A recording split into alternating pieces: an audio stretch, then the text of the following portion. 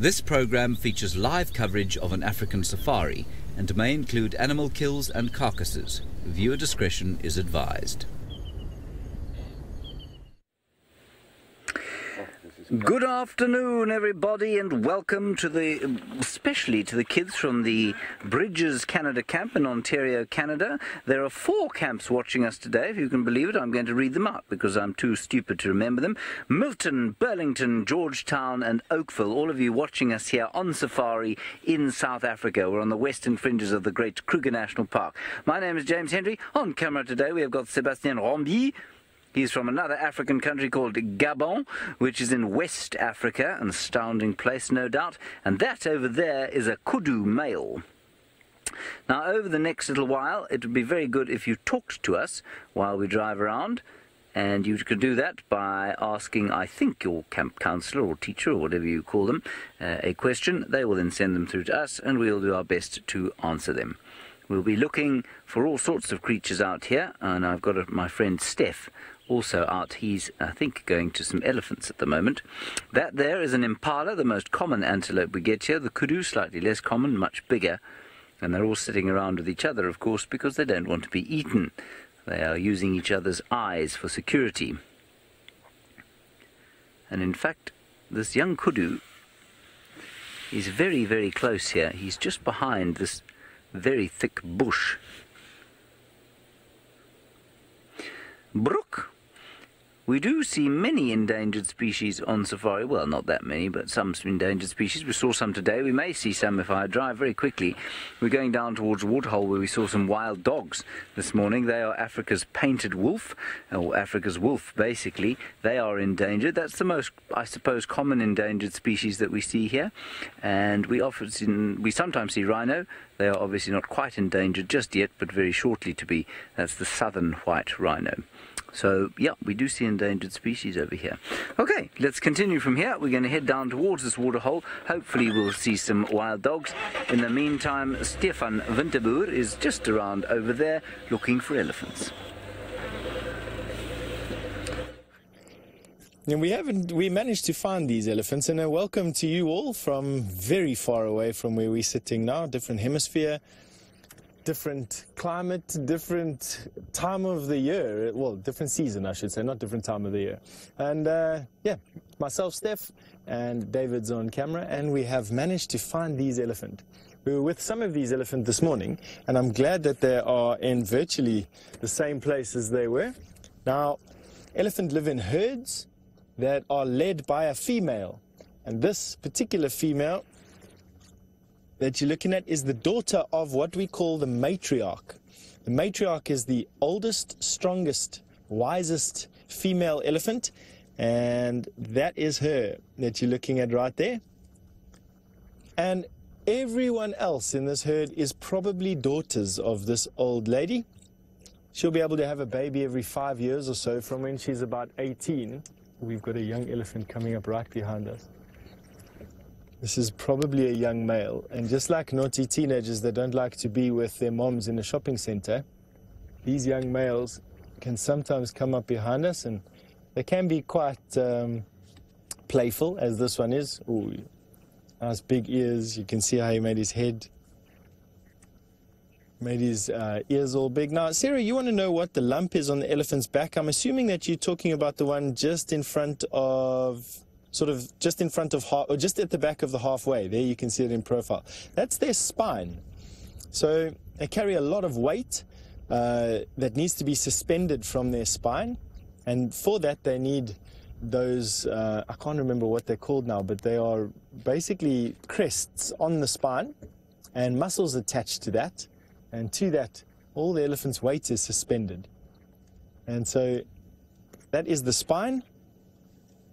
And then the front one, the front hump behind their ears, that's their shoulder blades that you can see there. It's the top end of their shoulder blades. You can see how it moves as the elephant walks, left side to right side. Amazing, hey? And those ears that we're having a look at are like big radiators.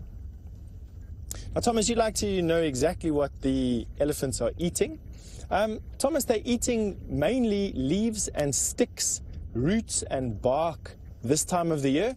Roughly 80% of their diet is made up of leaves and sticks this time of the year, and in summertime here, which is from December to March here, they eat almost exclusively grass. So 80% of their diet or so will be made up of grass.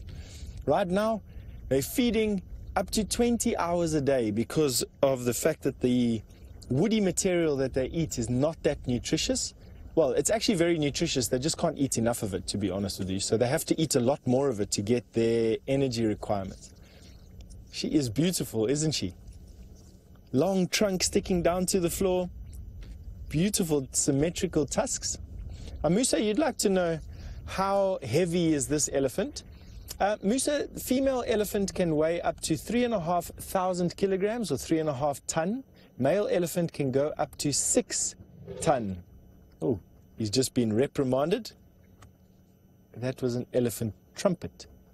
And that's just the youngster being seen off by mom. She obviously has got her eye on a morsel that she wants and was seeing him off before he could get it. Looks like she's going to cross the road here now. Oh no, she's going to that bush for a mouthful of green leaves. Now, what's interesting, everybody, have a look at the way this elephant uses the tusks, there we go, and the trunk to feed with. Now you'll notice that the one tusk is shorter than the other one, and it's on her left side. That's called the slave tusk, and she will use it the same way you use your left or your right hand. So she's a left-tusked elephant.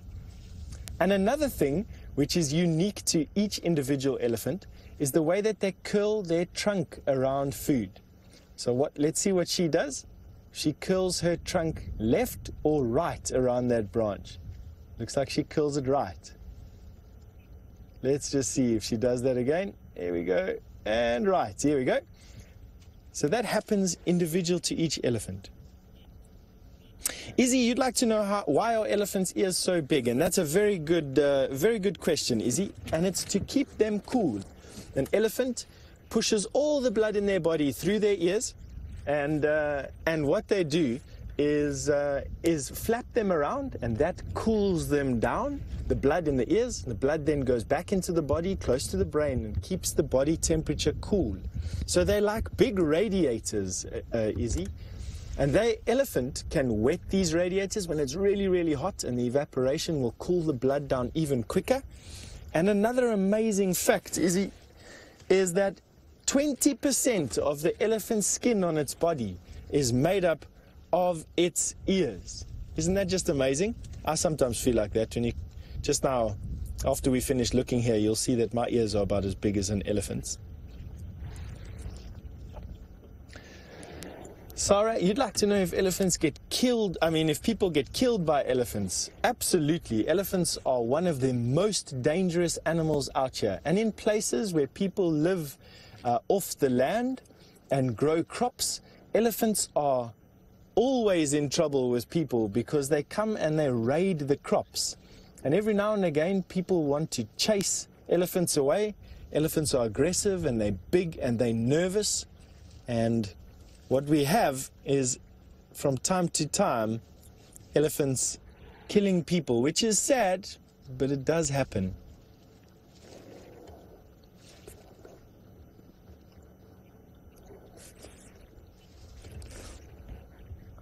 All right, we are going to try and get a cool toy to bear with you at the moment, but while we do that, why don't we go and have a look at what James is doing. We found more impala. These ones are out in the open. These ones are big male impala rams, and you can see they're rams by the fact that they've got horns, which of course the females or ewes do not. Now, in amongst the impala, we've got some interesting birds. Robbie, no, impalas don't hunt. Well, if you're a grass, then I suppose you might think that impalas hunt. They eat grass, and they eat leaves from trees. They are not hunting animals. So they're herbivores, purely herbivores. They don't eat any meat at all. That there is the red-billed hornbill, and he's looking in amongst impala dung, which might sound like a disgusting thing to do, but if you like to eat insects and it's winter time, that's basically where you're going to find most of the insects. So that's what he's doing. And then there was, and he's still around, there's another beautiful bird there called a Burchell's starling. And the Burchell starling is also looking for insects, but it'll eat slightly smaller things than the red-billed hornbill will. There we go.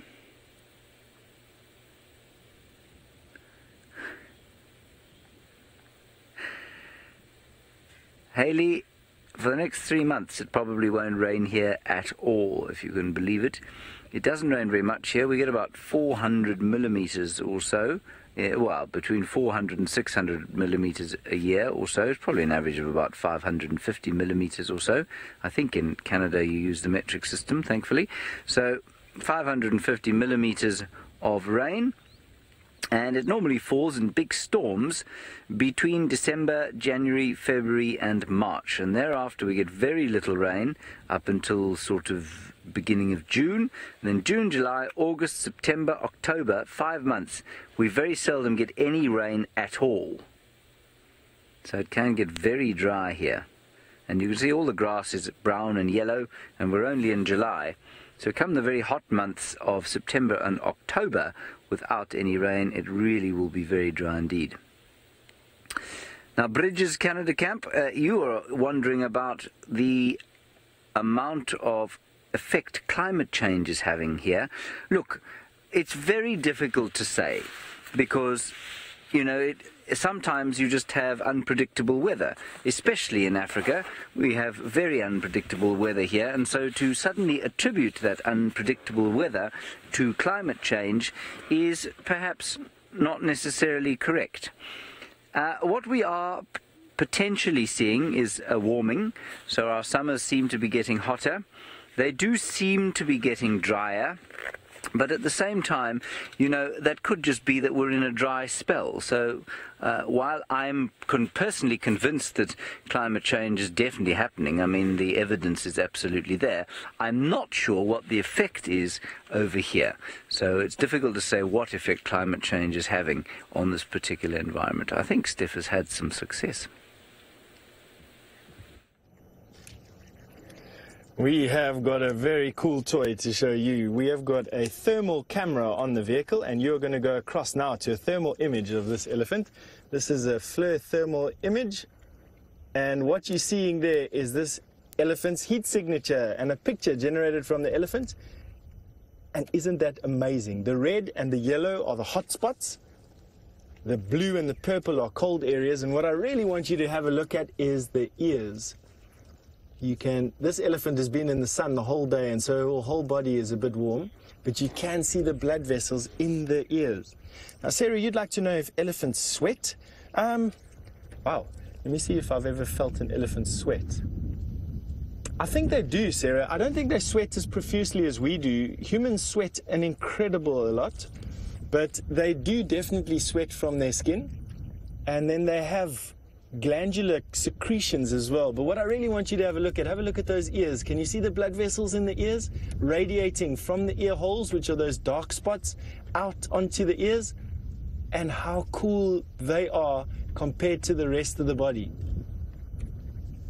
Isn't that the most amazing thing? And that just goes to prove exactly how well the elephant's ears cool its blood down. You can see the tusks, absolutely no temperature in their tusks, and that's because they don't have blood flow. They're like your teeth. They've got a root that goes down the middle, just a little bit in front of the lip, and then the rest is just ivory. That is really amazing. Look how hot her belly is compared to her back, and how cool her legs are. Now, Daniel, you'd like to know why are they so heated? That's because, Daniel, they are warm-blooded. And so they have the ability to heat their bodies and keep it at a constant temperature. And that temperature is relatively high, much higher than the bush around it. We have a temperature of 37.5 degrees. Elephants have a very similar temperature. And the bush around us at the moment is about 25 degrees, which is about 70 degrees Fahrenheit. So much cooler, and that's why this camera shows up the warm-blooded elephant as such massive hotspots. you can also see, amazingly enough, is the trees are very warm behind them. Now, Kai, you'd like to know if the tusks get in the way when elephants eat. Absolutely not, Kai. They use the tusks like you would use a tool. They pry bark open with them. They break branches. They pick up things with their tusks. They dig with their tusks. They are just the most awesome tool to use. And so, no, they don't get in the way at all, Kai. I'm going to go forward a little bit. Let's go back to our main cameras, our visual light, and then you can see my elephant ears while I'm driving a little bit closer to these elephants so that we can watch them disappear into this thick bush. Now, my ears don't work nearly as well as cooling me down, unfortunately. I have to spray my whole head with water to get that done. But nevertheless. Now, these elephants are moving off quite quickly. Now, Vlad, you'd like to know how hot it is here? Vlad, it's 70 degrees Fahrenheit, 21 degrees centigrade, and that's pretty high for what is a winter's day here. We very rarely get to freezing, but we do sometimes get to the single digits in centigrade. And in summertime, it'll go up to 50 degrees centigrade, which I think is about 100 and, I'm not too sure, about 150 and 120, maybe even a little bit more in terms of Fahrenheit. So there's a massive swing here between summer and winter.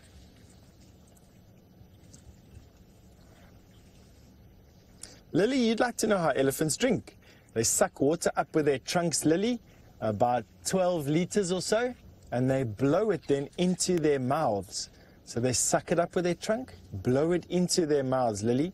But young elephants that are younger than 6 months old don't know how to use their trunks that well just yet, and they will bend down and put their mouths into the water and drink like that. They go down on their knees and they put their whole head in the water and suck up the water like that. Look how those elephants just disappear into the bush, eh? Very, very good at disappearing into the bush, and because they've got feet very like you and me, so the bottom of our feet are made up of a fleshy pad covered in, well, a fleshy pad around a bone covered in some skin, and that is exactly what an elephant's foot looks like. It's a fleshy pad very similar to our feet that is covered in some tough skin, and they can walk very quietly through the bush. On sand, they can be almost, you can almost not even hear them, same as if you or I had to walk into the bush just on sandy paths, and we'll make very little noise. So I'm going to see if I can get a little bit closer to these elephants inside this particular drainage line. And while I do that, why don't we go and have a look at James, who from time to time makes a lot of noise.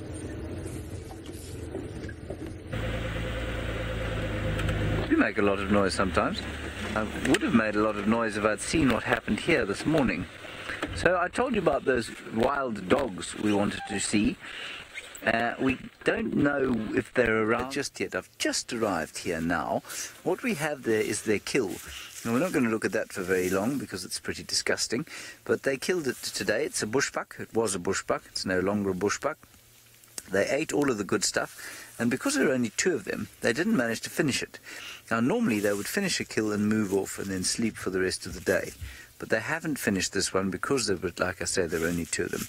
But there are vultures all over the trees here. And the fact that the vultures in the trees are not on the ground eating this carcass tells me that maybe these dogs are quite close by. So we're going to scan this area. I can't see them right now, so we'll drive a little bit further forward. Julie, you know, most animals out here are not dangerous or deadly unless you really irritate them. Elephants can be particularly deadly if you if you manage to irritate them, and it's just a question of knowing what irritates them, why it irritates them, and when it's going to irritate them. So you've noticed how Steph operated around that elephant herd. He was very quiet, he's very respectful, and so they didn't get irritated with him. If they had had a little baby with them, then he would have spent a little, or he would have separated himself a little bit more from them, increased the distance so that they didn't become too afraid by that. But basically, you know, no animal out here is going to try and kill you. But that said, you do need to be careful of animals, and in fact the animal that kills the most people, or the mammal that kills the most people in Africa every year, is the hippopotamus. Hippos kill quite a lot of people, and that's because people obviously need to drink water, and in a lot of African areas, you know, it's very rural. A lot of African areas are very rural, which means that there is a need for people to go down to rivers and to dams and to fetch water, and there they come in contact with hippopotamus, and that can be quite dangerous. But that doesn't happen a lot. I mean, they probably kill as many people in Africa as sharks kill people. The vultures we've just seen are about this big. So if they were standing there, that's a white-backed vulture, and probably about that big. So just over sort of almost 1.5 feet. 90 centimeters or so. There's a white-backed vultures, almost all of them. Now, I was just looking around here because there's shade and there used to be some water, but there isn't water here at the moment. So I'm not sure where these doggies have headed off to. I'm very surprised that those vultures are not around there. Alrighty, we'll have another look around here. While we do that, let's go back to Steph, who's still looking at his hot elephants. We are still looking at our hot elephants. We're in a very nice spot here to see the matriarch, the leader, the mommy of this group. And you're looking at that fantastic FLIR image, that thermal image again, where you can see that even the tip of the trunk is relatively cool compared to the rest of the body.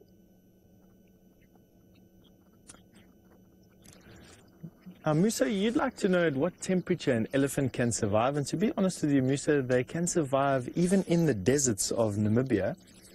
All right, now what we're going to do is we're just going to let this female elephant do what she needs to do. She's going to be coming past us relatively close, and all I'm going to do is keep on talking to her. Hello, girl. There we go. Hello. We're right amongst these elephants, right in between them. I mean, that was 2 meters away from the front of the car. Isn't that just the most amazing thing? That they're so trusting. And it's because this has been a game reserve for over 100 years. And we don't hunt these animals here. We don't chase them away. We're very respectful of them. They have the right of way, and they decide the terms of how we interact with them, absolutely. And you could see that if the matriarch is relaxed, the rest of the herd will be totally relaxed with us. Comes a little baby. Now, Arden, you'd like to know if a baby elephant holds on to its mother's tail? They absolutely do if they really need to. Young elephant, for the first 5 years of their life, are almost never out of sight of their mothers, and quite often within touch the whole time as well. Isn't that awesome? This is now one of her calves. This calf is about 5 years old. And we're going to go back to that fantastic thermal image of these elephants through the bush. And you saw as we left there that these elephants are virtually invisible in the bush, but their heat signature sticks out. Now, there was a question of how hot elephant can live, or the temperatures that they can live in, and they can live into temperatures way exceeding 50 degrees. But Musa, their skin temperature on their head and their back can also exceed 50 degrees centigrade. That's the portion of their body that gets the most light or the most sunlight. And quite often, if there's just a little bit of mud around, they'll spray mud onto their backs and their heads and behind their ears, and that's to cool them down and to reduce that temperature. Right now, you can see that there's a coolish wind blowing and that her back is relatively cool compared to the warmer areas. Between her front legs, for instance, is one of the warmest places. Cole, you would like to know, how can I tell whether it's a male or a female? Why don't we have a look at these elephants approaching us on the right-hand side, and I'll see if I can show you. So we've got some young elephant that are going to come right past us on the right-hand side. We're going to go to our normal camera for this. Now, look at the side of their head. You can see that this elephant has an angle on the side of their head. It's like a point. There we go. You can see it's roughly 90 degrees. That's a female elephant. A male elephant is very round. Doesn't have that little point. So that's about the easiest way. Female elephants have that angle. Male elephants have a round bulge. She's also got a baby with her. Look at them all together there now. Isn't that just the most amazing sighting? Relaxed African elephant, the largest land mammals to walk the planet. Totally relaxed with us here.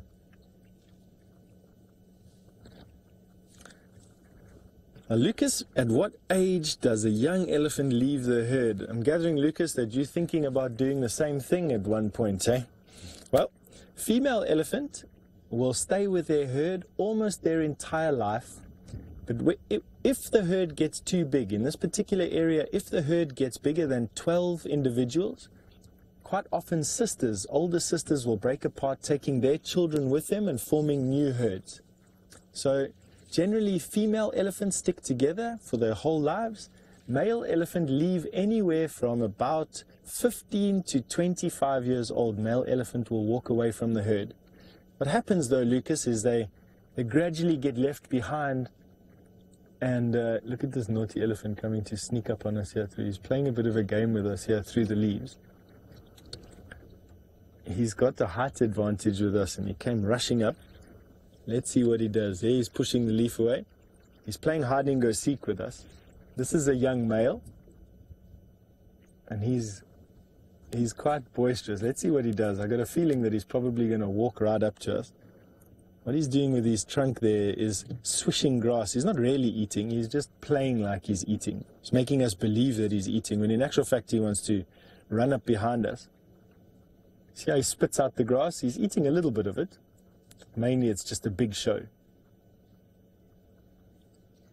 And it's called displacement behavior.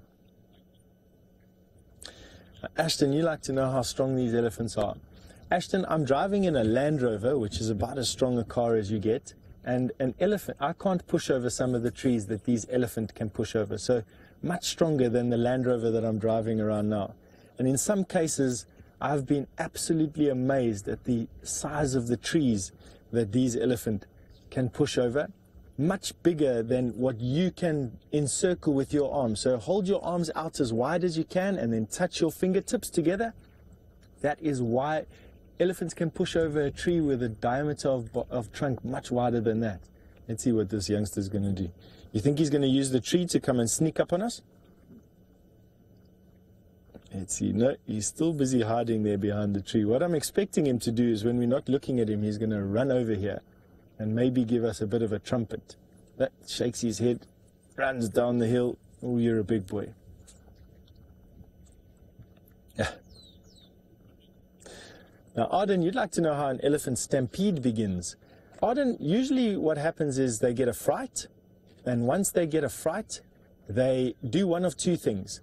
Firstly, what they normally do is all push together. They push their bottoms together and they face outwards and they face the threat. And then what they do, Arden, is if the threat can be run away from, they don't need to fight it, they then flee. And what that means is they rush off very quietly. They rush in a whooshing, silent rush.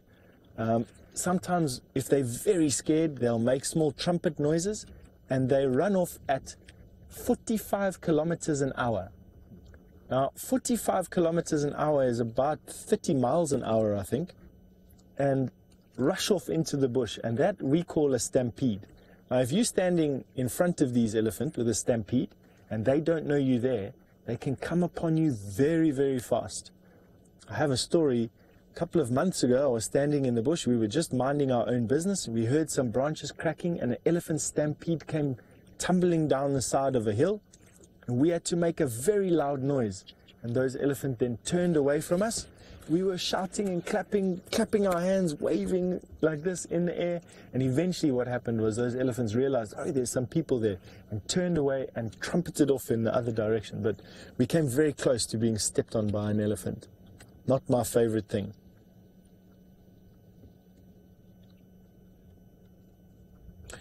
Right, I see these ellies have moved on a little bit. We're going to get into a little bit of a better position before James's guinea fowl fly away. Why don't you go and have a look at them? Guinea fowls are a spectacular bird, I think. They live on the ground, they've got beautiful feathers, and of course they've got ridiculous helmets on their heads. They're called helmeted guinea fowl because of those ridiculous helmets on their heads. And they're a little bit like a bush chicken, I suppose. You can eat them.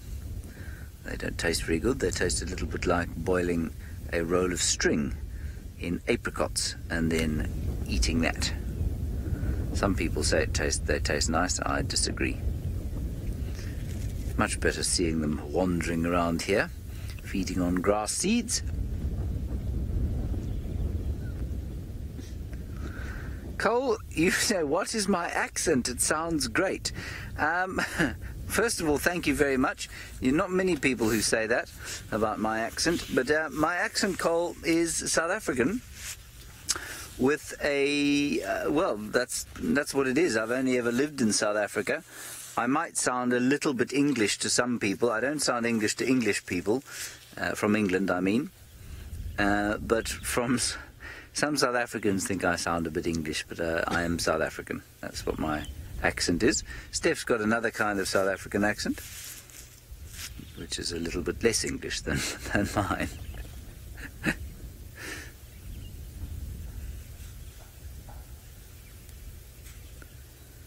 Bryce, that is the way that evolution has made them. That's why they look like they do.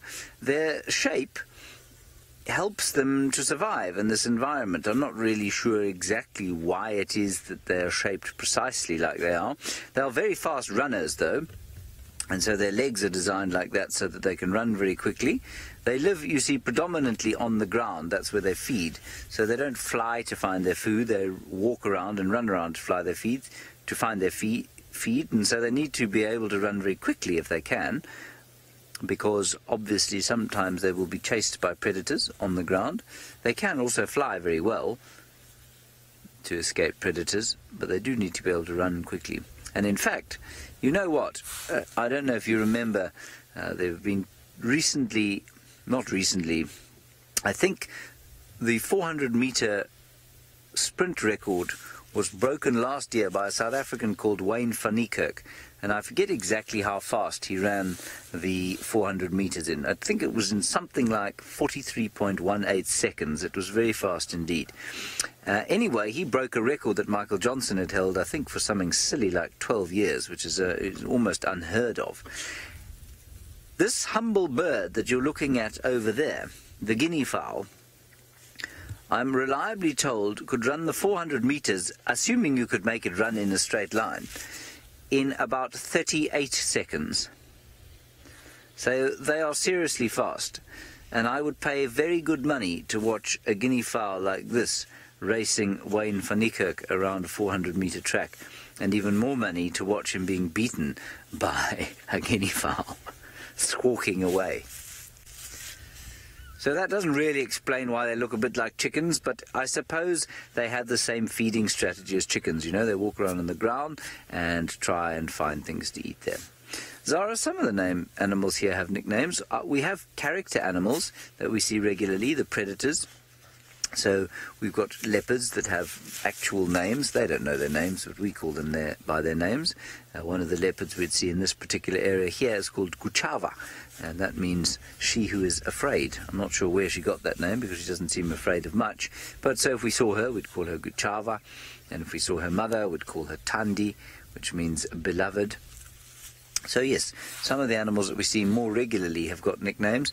I mean, I don't know what the nickname of that particular guinea fowl you're looking at is. Maybe it's Scratch or Peck, but it'd be very difficult to tell the difference between him and any of the other guinea fowl in his flock.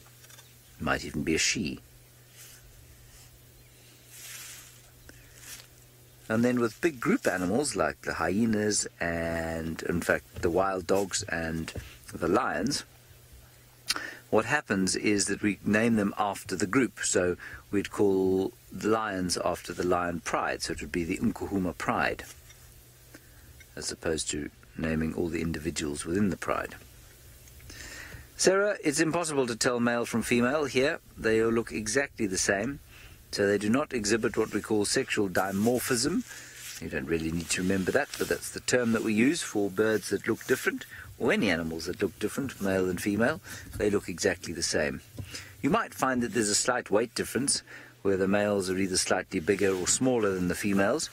Often with birds, the females are a little bit smaller, unlike with mammals, at least a little bit bigger, unlike with mammals. And I'll just quickly actually check the weight of these things. I've got a very nice bird app that I can do that on. Can't remember it all, you see, getting old and all that. Now, sexes are completely alike, but the male is slightly larger than the female. So they only weigh about 1.3 kilograms, which is not very big at all. Right, Stefan is still with his elephants, so you can pop back to them and have a last look. Oh, and something else. We have got something else. Not only do we have the world's heaviest and largest walking mammal, but we also got the world's tallest mammal. We got a giraffe. Look at that. That is a male giraffe. He's bald on top of his horns, just like me, or my head at least, is bald, just like this giraffe, and he's been chased out of his afternoon rest in the shade by this herd of elephants, and you can see by the look on his face, not very pleased with him for doing that. Now they stand 5.5 meters tall at the top of their head.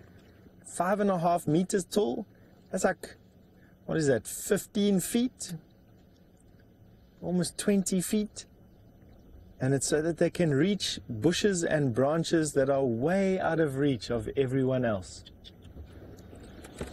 Now, Christian, you'd like to know how giraffes sleep. Christian, they sleep lying down, but just like we do, but they don't sleep for very long. I've read some reports that giraffes only sleep between 20 and 40 minutes every 24 hours.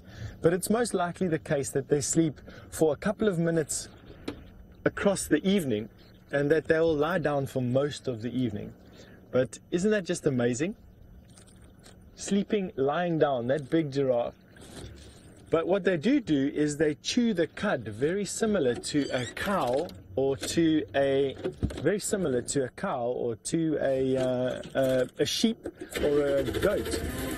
And so they lie down quite often just on their bellies with their heads sticking up and chew the cud for many hours. So they eat all the leaves during the day, and then at night time they chew their cud, making it smaller and easier to digest. Now Thomas, you've asked a nice question. How did giraffe go down and then get back up again? Thomas, they do it by first going down basically. Let me think of how a giraffe goes down. First they go down on their knees, their front knees, so they bend their knees down, and then they go back on their bellies. So standing like this, they bend their knees and then go down on their bellies and crunch down like that. And basically they can stand up and lie down relatively quickly. It's not too much of a hassle for them. It just looks a bit ungainly when you got something that tall lying down. Well, this elephant is getting stuck into the bushes. Chloe, you ask a nice question. Why do elephants swing their tails? Chloe, do you know what? I actually don't know the answer to that question. I think that they do it for biting flies and biting insects. There's a lot of parasites that like to bite elephants. You get a fly out here called a hippo fly that loves to suck the blood of elephants. And I think that the tail swishes for them, except that I never see any insects coming off of the tail, to be honest.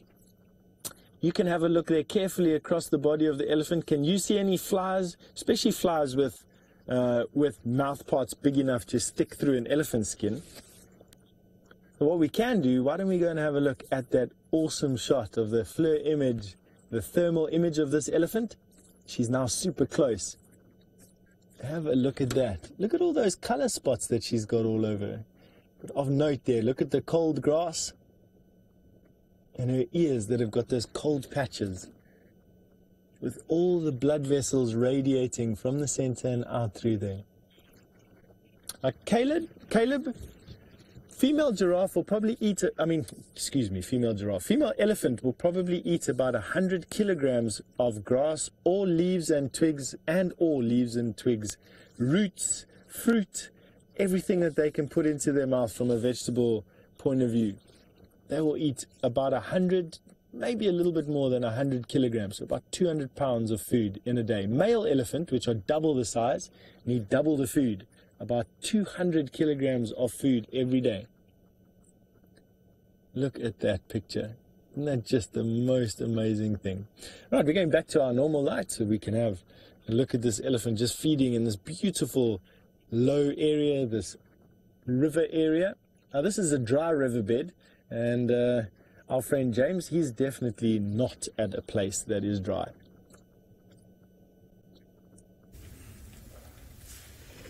I'm not at a place that is dry, no, I'm at a waterhole. I'm at the Chitwa waterhole. That's because it's just near a lodge called Chitwa, and in Lake Chitwa we have got some hippopotami, lots of them. They're very quiet, very lazy animals. They don't like to work too hard. Oh, Kai, the inevitable who will win question. Who will win between a hippopotamus and an elephant? Well, an elephant weighs roughly 5,000 kilograms, a big bull, up to 6,000 kilograms. Big bull hippopotamus weighs about 2,500 kilograms. So a big bull elephant is more than twice the size of a big hippopotamus bull, and out here it's pretty much only size that counts. So an elephant will thrash a hippopotamus should the need arise, and sometimes they will chase them out of water, and sometimes if water is really limited they might get hold of them and actually kill them. It's very unusual, and it only happens when it's extremely dry and the elephants and the hippos are fighting for the same water sources. You'd never see it in a place like this unless you found a particularly stupid hippopotamus that decided he wanted to take on the might of an elephant.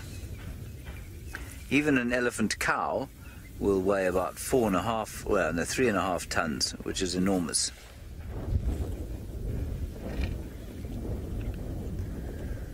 Ooh, and there we've got a special bird. That's a special bird called a spoonbill. Can you see there that its bill, or its beak, is shaped like a spoon? So it's one of the few birds that is easy to remember, because it's called a spoonbill and it looks like it has a spoon attached to the front of its face. Bryce, back to the hippos. You asked why they're so fat. They're so fat because they live in water all the time. Now, if you were to take that thermal camera that Steph's been using and you were to shine it on these hippos, basically what happens is all you can see is a hot spot coming from the ears, the eyes, and a little bit from the nose. The rest of the body is insulated by this thick layer of fat, and what it acts as is a giant warming device. So it stays in water. I mean, it's pretty chilly out here at the moment. I'd say this water is probably not much more than 16 degrees or so, which you and I would find very cold to swim in. But because a hippo is so fat, it is insulated from the cold, very much in the same way that a whale is covered in a thick layer of blubber, which keeps it warm.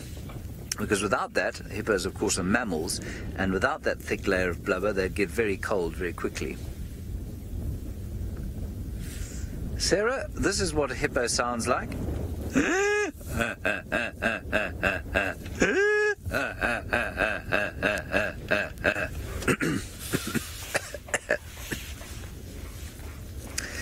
That's what they sound like. They also make a loud bellowing noise, which sounds like this.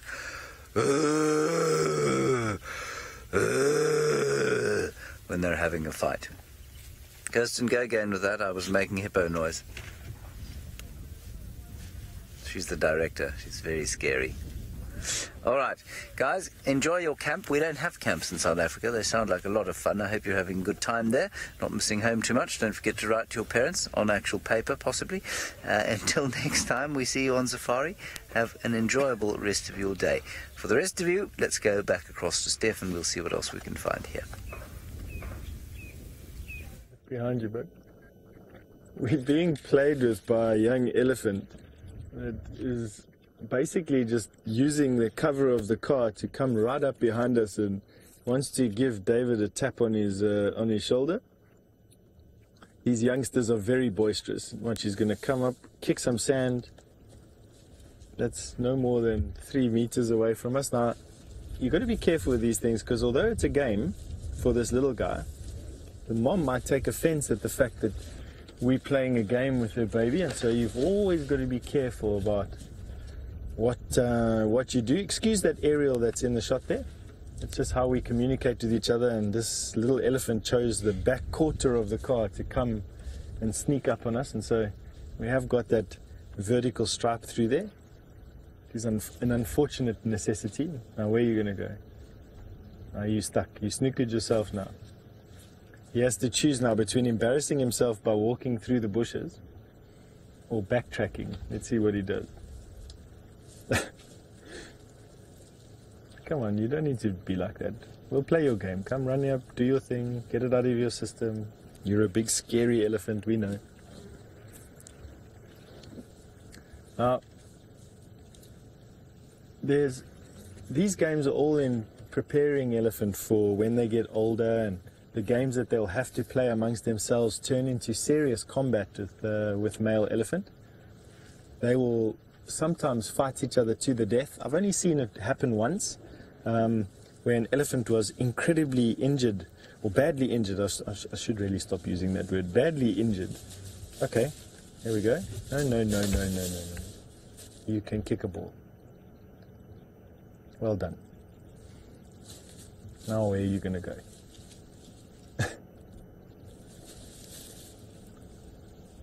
Now, if I had to start the car and create some distance, it will scare him. No, hey man. So he even kicked with his back leg. Sorry, bud. Kicking some sand at us, turning, rushing away.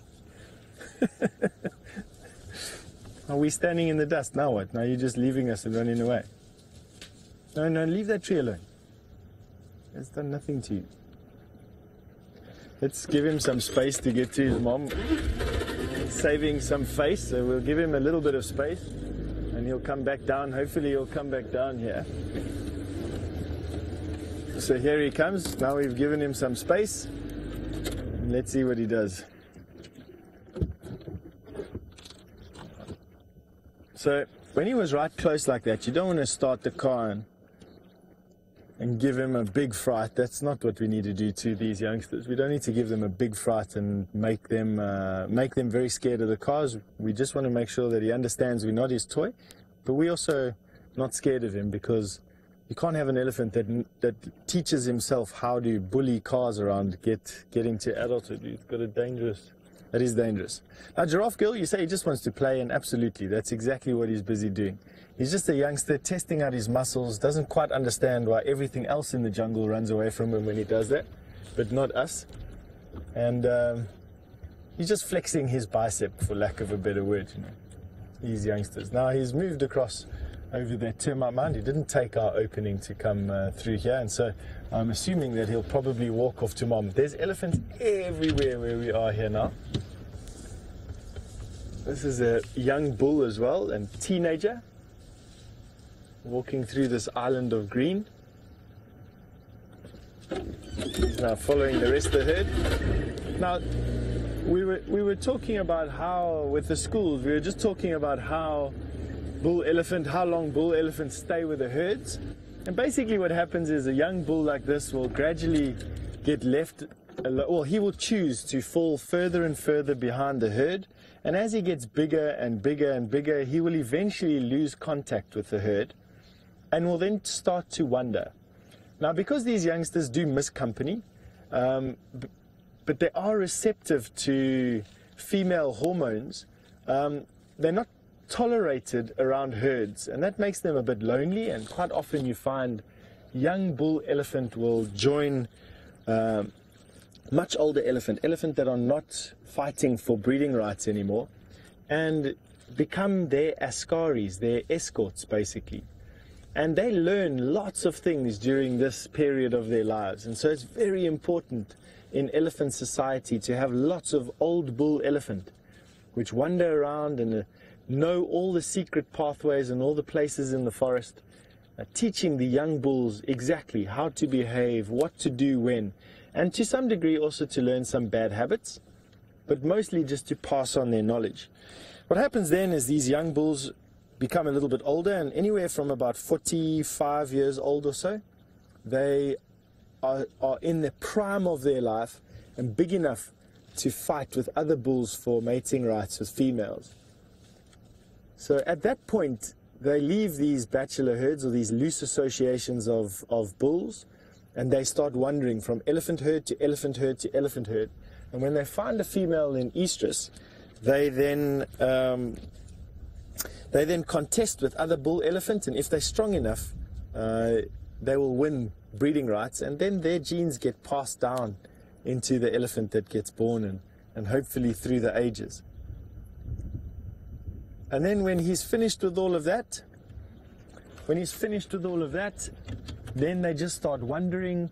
But because by that stage they're on their last set of teeth, generally these wanderings take them in ever tightening circles around the last bits and pieces of vegetation that they can chew and can forage on, which generally happens in swampy areas and alongside river courses. And this is where the elephants pass away, and where their bones get then washed into rivers. And during flood times, these bones are collected and deposited in groups, in eddies, and on sandbanks. And this gets deeper with every passing year of sediment, and new elephant bones get added. And over the years, what's happened is people have come to believe that there's these elephant graveyards around, which is not untrue, but basically the graveyard is the river course, but the deposit of bones is because the river picks up these bones and then deposits them into these areas. Now that white sleep in the eye is a hormonal secretion. Now, Paula, you've asked an interesting question. If elephants get lonely, is it true that they'll hold their own tails? Paula, while I can't discount that as being feasible at all, I've never seen it myself. I've basically seen them grooming themselves. They rub their eyes, they dig in their ears, they reach under their tail to give themselves a scratch. I've never seen one physically grab its tail. I've seen other elephants holding the tail of the elephant in front of them, very similar to how you see in the picture books. But no, lonely elephant, I don't think hold their own tails. But it is possible. I mean, some people sleep with their fingers in their mouths and, do so into adulthood as well. All right, speaking of loners, James must be quite lonely at the moment. Why don't you go and find out what he's been keeping himself busy with?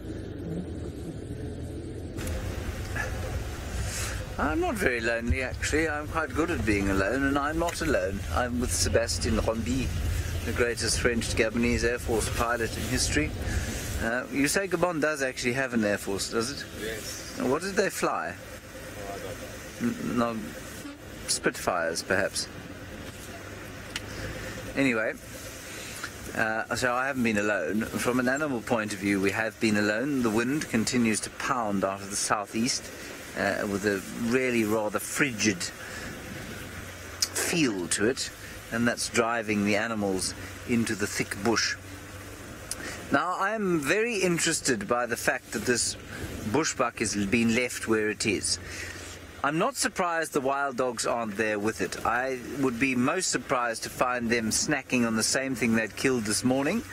It's not their style. They only eat fresh meat, almost as a rule. I'm sure if they were desperate, they'd eat, they'd go to semi-rotting carcass. They have not moved it or touched it since we were last here. But there are so many vultures around. And what's very interesting is that there are no feathers on the ground either, which tells me that the vultures haven't even descended to have a sort of test of the bushbuck.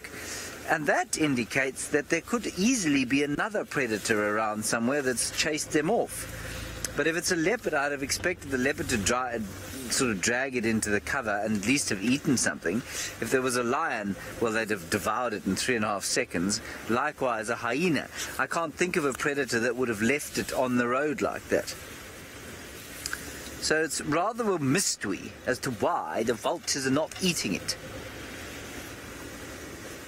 Unless the dogs are close by and they've chased the vulture so many times.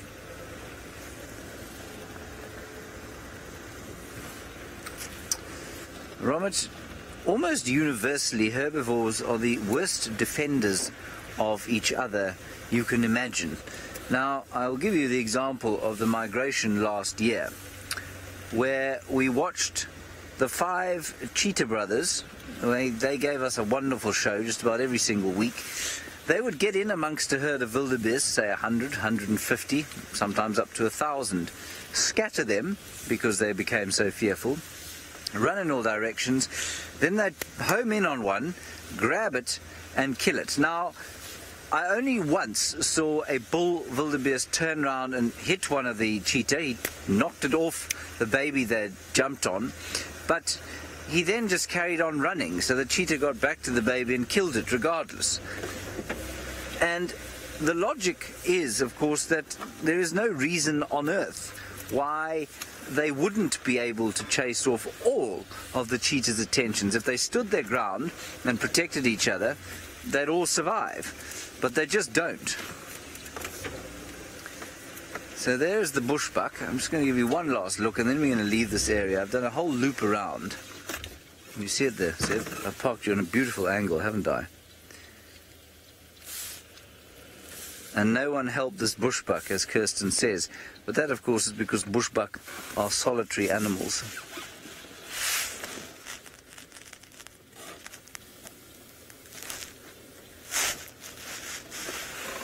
I'm just communicating with Dylan Leo Smith, Brent's brother, who's driven in with some guests. They don't know where the dogs are either. Oh, it's a very sad scene, if you happen to be a bushbuck lover. All right, let's go over to Stefan Winterboer, who's found some animals that do actually help each other. Yeah, they do actually. These are some dwarf mongoose that we've got, but interestingly, they're in a refuge, a termite mound. And what we want to show you is the flare image of this termite mound, because we always say that these mongoose go into the termite mounds because they're warm, and now we can show you. So there you're having a look at that colored image, that fantastic thermal image, and you can clearly see that the cavities in the termite mound are much hotter than outside, and it's not from the sun, because otherwise the tops and the sides would be a uniform color. This is just generally from the heat generated by all those termites working towards making sure that the air conditioner works well. Have a look how cold the noses are of these mongoose. Yeah, that is such an awesome picture. Who knows if they're going to sleep inside this particular cavity tonight? They might do. You know, it's a cold day today, relatively speaking. I think they might wrap up early tonight, these mongoose. Hopefully they got enough food through their foraging today. And their feet are cold as well, shame. No wonder they go into these termite mounds. If I had feet that blue, I'd also go and hide away in something that orange. The whole mound is shining, huh? That is really cool. Yes, these FLIR images are just totally amazing. I'm absorbed by this particular camera. There in the background you can see some things. It's the elephant really moving throughout the bush there. Big grey thing that's coming out there, that's an elephant. Can't even see it with my naked eye, to tell you the honest truth, but there it is. Have a look. Now you're back into visible light, and you can see how thick the bush is and why I couldn't even see that elephant, and how fantastic that image is, that it sort of brings out those ellies. And you can have a look at the termite mound we've been looking at. You can see it's in the direct sunlight, and yet those cavities were blood warm. Now it's about 31 degrees inside a termite mound, and you can see that heat is coming out there. No wonder these young mongoose, or these mongoose, small mongoose, basically go inside there. Just going to have a look at that thermal image again. Well, we've got these mongoose sitting on top of their termite mound. Really cool. Now, Angie, you've asked a nice question. Why are the mongoose's eyes warm and the elephant's eyes were cold? Angie, it's because at the angle that we are looking at the elephants from, we can't actually see their eyeball. What we're seeing is basically their eyebrow, which is overhanging their eyeball, and their eyeballs are downcast towards the tip of their trunk and their feet. So unless the elephant was actually looking up and looking at us, we would have seen just the bony casket above the eye. So if you take your fingers and you feel your eyebrows, basically anything below the eyebrow onto the eyelid was what we were looking at to the elephant, and that is relatively cold, comparatively speaking. Whereas the mongoose have got protruding eyes, and there's another elephant walking through the thicket in the background. That's really cool. And their eyes protrude a little without that bony casing around it that shields it, and so that's why we can see their eyes sticking out a lot more. Is it possible to go a little bit tighter, Dave? Yeah. Let's go and have a look at, let's see. Now these cameras are quite difficult. When it's fully cropped like this, it's quite difficult to get a good focus on them. But Rachel, you'd like to know how big these mongoose are compared to meerkats? Rachel, I'd say that a meerkat is probably double the length of these mongoose, but body-wise, they're probably about the same circumference, maybe a little bit bigger.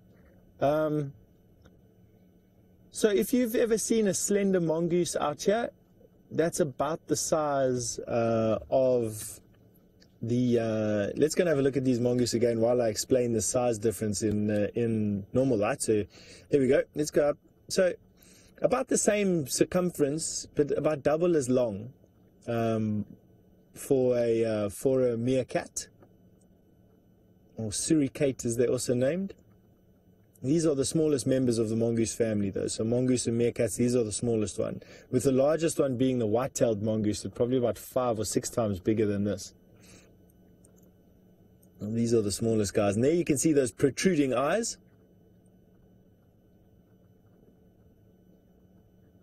Now, Gary, you've asked how far down do the mongoose go into the termite mound? Gary, from termite mounds that I've excavated, the big chambers that they're living in, that I'm assuming that they're living in, because they're not going to excavate things too much down there, lie probably about a meter, so 3 feet or so below what we're seeing now. So I'm assuming, I don't know, but I'm assuming that they probably go down to those chambers. And in this termite mound, about a meter or so in. In larger termite mounds, it can go down. You can stand up in one of these cavities. I did it once on a bushwalk where I climbed into a cavity that was hollowed out by a porcupine or a hyena or a warthog. And that's probably about 1.5 meters or so down. So 3 to 5 feet or so. They're really getting themselves nicely sunned. Now this one is not eating, obviously, and standing in the open, and is the sentry for this particular group. Right, but we're going to move on, look for something else. Why don't we go and have a look at James, who's apparently found or spotted something spotted.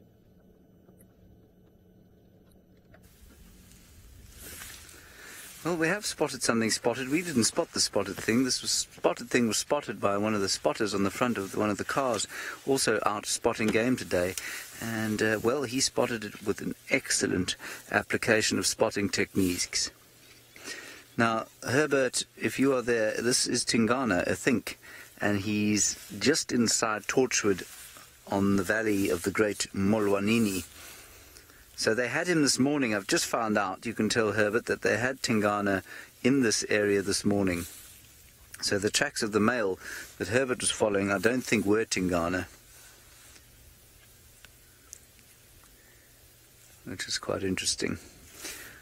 Kirsten, I'm tempted to just drive down the road a little bit and see if we can get a slightly better view, because obviously this is not the best view of the leopard we've ever had on Safari Live, but I am also a little bit worried about the signal.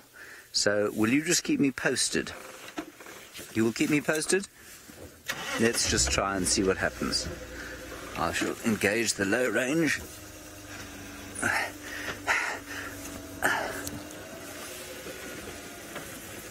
Alrighty. Kirsten says I can write the technical report if we lose signal. Kirsten, you will write the tech report because you're the director. I am but a servant to your whims. That means I do what you tell me, in case you were wondering. Except write reports. I don't do that when you tell me to. How's the signal now? Is it alright? It's alright? It's alright signal? Signal alright? This is going to be the best view, I believe. How's that? There we are. Oh, the signal's getting stronger and stronger. Well, you can write the report for that.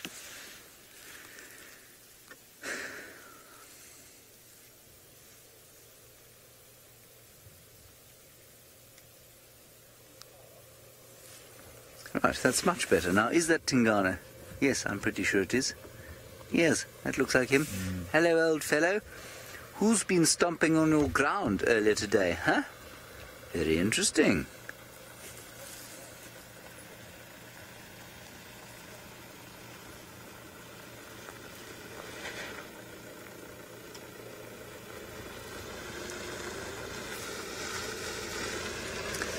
Yes. Our King Ting. Thank you for that, Joe. He's very relaxed. He's looking very bulky at the moment, which is excellent. But I do wonder who Herbert's been tracking. Herbert was tracking a male leopard all the way in the far north.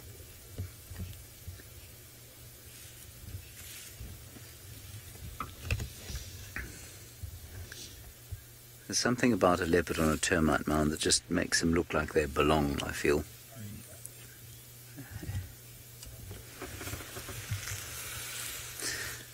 Ravinder, what was that? About something view? The game drive radio went as your question came through. It's an excellent view. Oh, an excellent view. Yes, it is an excellent view, Ravinder, of Tingana the male leopard. It'd be nice to go and park a little bit closer to this termite mound. It is on Torchwood, unfortunately, which means that is not possible. All right, Steph's got a better view of some elephants, so we're going to go across to him. I'm going to wait here and just see what this leopard does.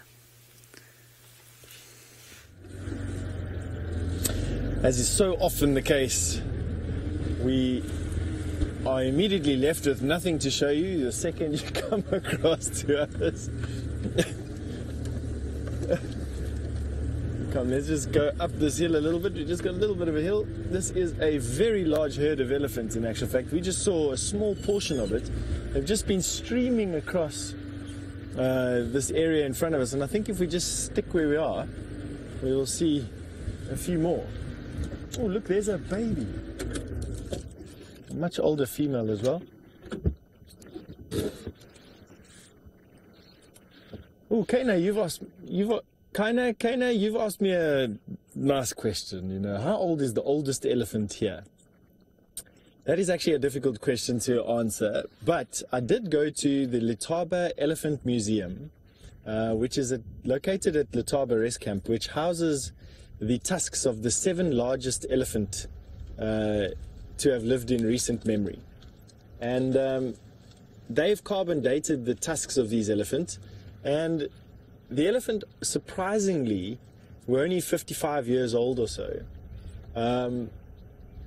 But there are records of elephant living up to 65 years, and I would imagine even 75 years. An elephant that's in the road in front of us. But it's all vegetation dependent, Kana. Now, why I say that is elephants get 6 sets of teeth. You only get 2 sets of teeth, or we only get 2 sets of teeth. Elephant gets 6 sets of teeth. And when their last set of teeth is gone, then basically they just have gums to chew the vegetation. They can't chew enough of it. They get weak, and eventually they'll pass on. Now, the age of the elephant will be dependent on when they lose their last set of teeth. And that is dependent on the vegetation that they eat. And so if they're in an area like this where for 3 or 4 months of the year they're almost exclusively eating trees, they'll wear down their teeth a lot quicker than if they were in an area that had reeds, for instance, or grass all year round. And so I think that here we're looking at, let's say, 55 to a max maybe of 60, maybe a little bit older than that. So I would imagine that the oldest elephant in this area is about 60 to 62, 63. Most probably, though, the average is much less than that, around 55. These elephants that are housed, or the remains of these elephants and their history of these 7 elephants is very well documented. And yeah, I would imagine that is exactly at 55 to 65 years old. Excuse me, yeah, 55 to 60 years old, with the max age maybe going out to 62 to 65, maybe.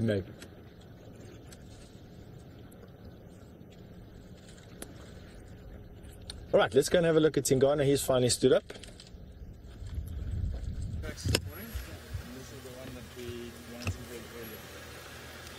James. Yeah. Are we live? Yes. Oh, sorry about that, everybody. My radio came out. I was shouting at Dylan Leo Smith. I wasn't shouting at him. I was trying to be friendly to him. Now, Tingana's headed off into Chitwa, which is excellent news. Let's continue. Sorry about that.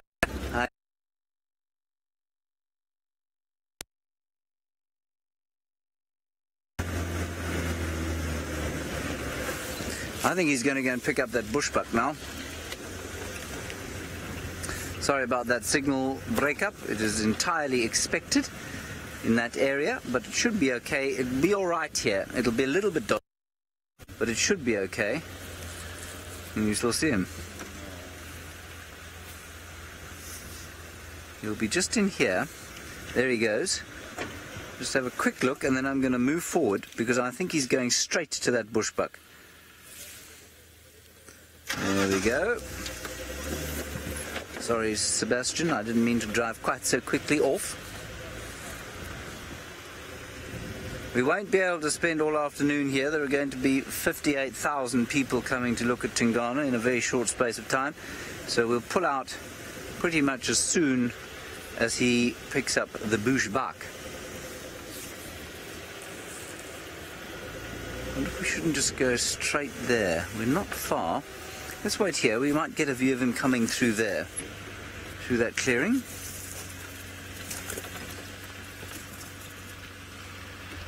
Just going to wait here. So, Kirst, I think stay with us unless Stefan finds wild dogs eating an elephant, because, like I say, we're not going to be able to spend all afternoon with him. That road up ahead, in fact, down towards the kill is not far away. There he comes. Can you see him there? Yeah.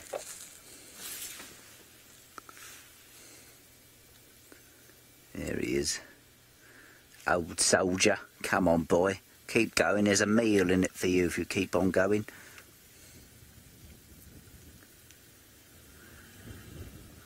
That's a lovely shot of a leopard slinking through the bushes. There he comes. Just saying hello to you there, you saw. Here, leopards scavenge a lot, all the time, I think. They're really not shy to have a good hard scavenge. And so, yes, I suppose maybe it does increase a little bit as they get older, but none of them will be shy to scavenge, especially from wild dogs, interestingly. See if we can get another view here. Not far from the bushbuck now. There he's coming there. You see him, Seb? It's very thick. Shall we carry on?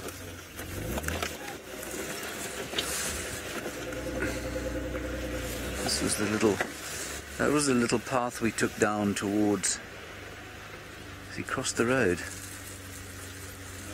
There was a little path we took down towards that dry water hole.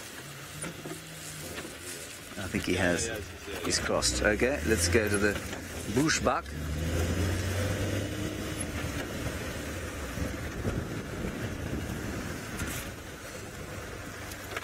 Here he's coming for his meal.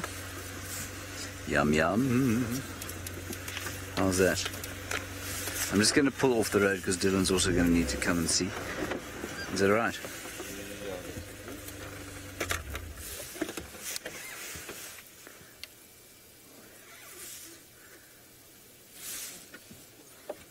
Here he comes, everybody. You see him? No, I'm just saying that to build anticipation. Yes, I can see him. He looks... Here he goes. You see him there? Oh, yeah. Definitely. Debbie, this leopard's nose is exceptional. He's walking straight towards it now. I might be tempted to take my camera out. Very naughty, I know. I'm going to do it anyway. I'm so rebellious.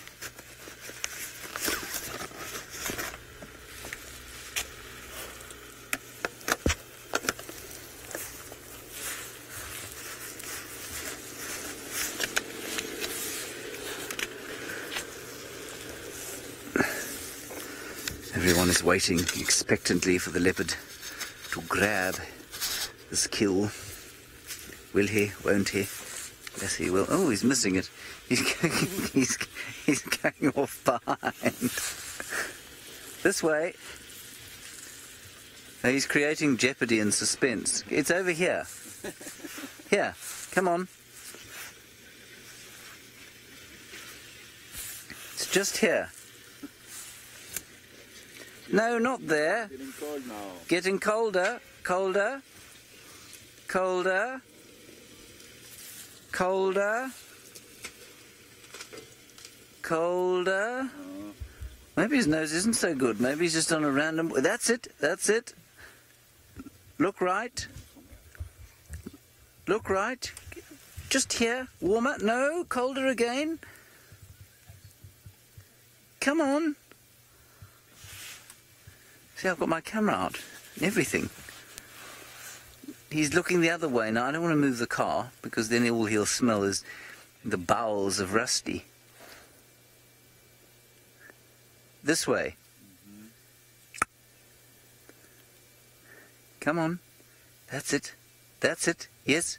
Turn your head. Yeah. A bit more. That's it. A bit more. Bit more. Come on.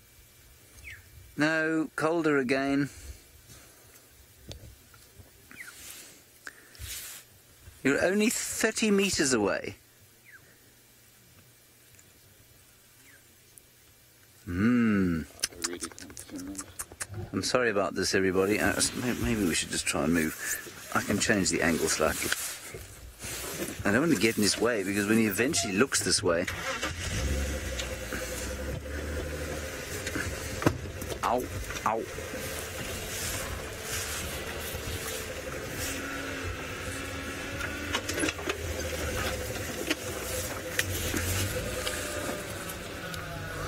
Well, Elizabeth, you're absolutely right. There are too many vehicles. Well, they're not too many, but he's not only smelling diesel, he's now smelling petrol, because that's what, he's lying down.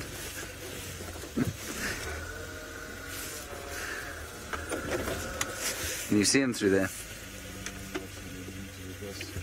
reverse.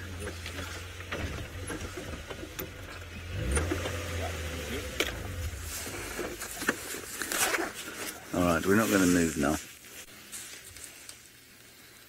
He can smell it, he just can't pick it up yet.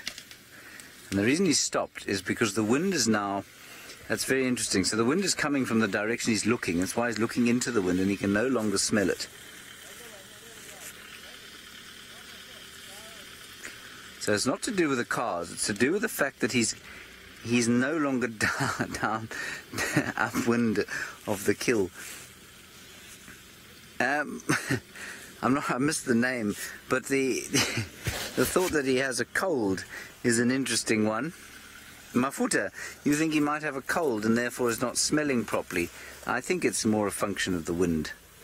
I don't think he's got a cold. That's hilarious.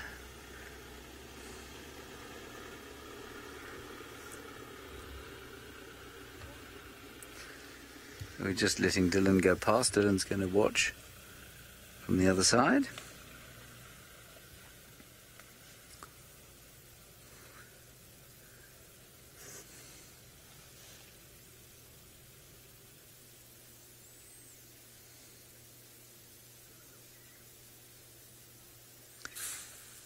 Now he's looking back towards the kill, sort of. Come on, fellow. Get on with it. Yeah, he's looking this way. Not far now. He's watching a vulture coming in. Now he's lost the scent because the wind is now blowing in the wrong direction.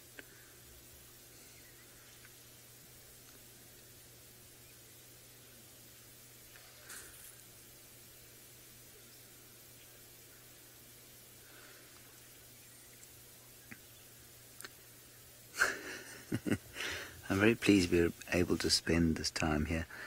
Grace, no, for a leopard just about anything is edible. The most rotting, foul, rancid piece of meat that you wouldn't feed to your worst enemy, a leopard will eat very comfortably. It might make a slightly smelly poo-poo afterwards, but it won't have any deleterious effects. They have very powerful acidic digestion. So he just made the mistake of taking a wrong turn in the wind, and now he's got too far into the wind for him to smell it. If he sees it, of course, all he needs to do is take 3 steps forward and look right, and then he will see it. But unfortunately his English is very poor, and so he's unable to hear me say that. Well, Treaty Kid, yes, so close yet so far. Let's hope, for his sake. Come on, Tingana. You know this area.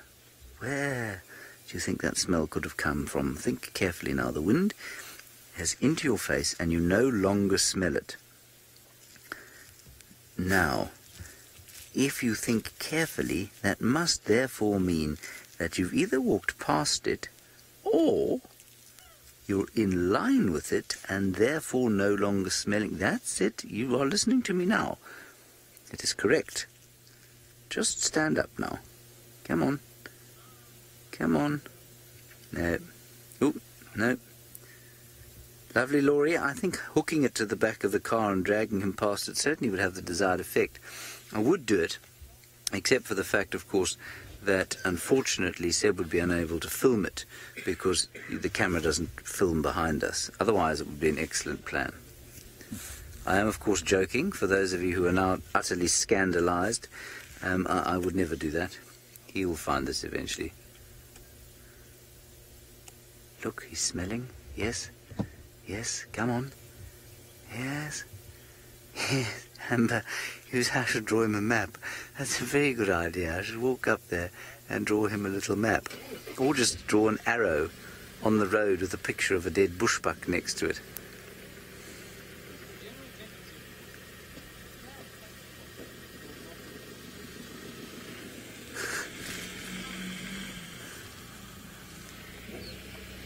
Yes, he's smelling. Come on.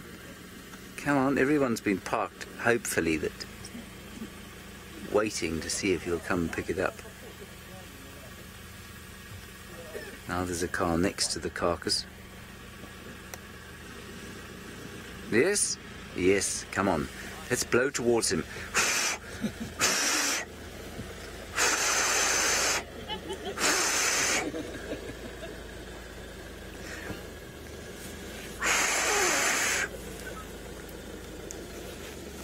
Okay, Sheldon's going to go past. So that's why Seb is just lifting the camera up so that we don't see his guests. And they haven't signed release forms, which means that if they were to be seen on television, they could probably sue us millions of dollars. It's not true. There's a vulture. He's now looking towards the vulture. Oh no, colder. He's going to get it now, watch. I have a feeling. I have a feeling that shortly his olfactory senses are going to kick into overdrive.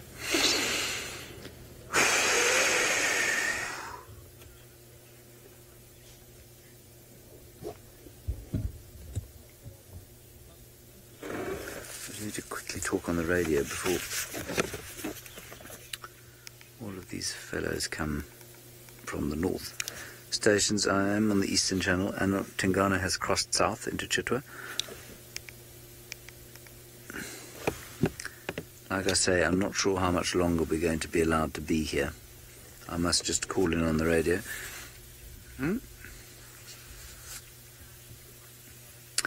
Well, Sitting Bull, yes, to a certain extent the vultures would guide him to the kill, but they're not sitting above the kill. You see, he will look around where they are, but he's not going towards... They are not above the kill. So he's looking at them and thinking, what are you guys looking at? And while, you know, I have the greatest respect for the intelligence of a leopard, he's not...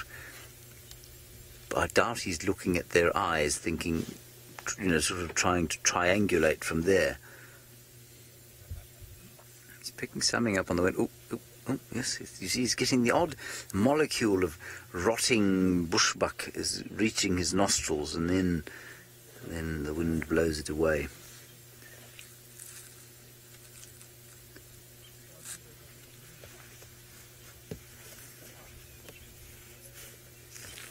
I think we must wait patiently here. I don't think we should move just yet. He's so close. Now the wind's blowing the wrong way.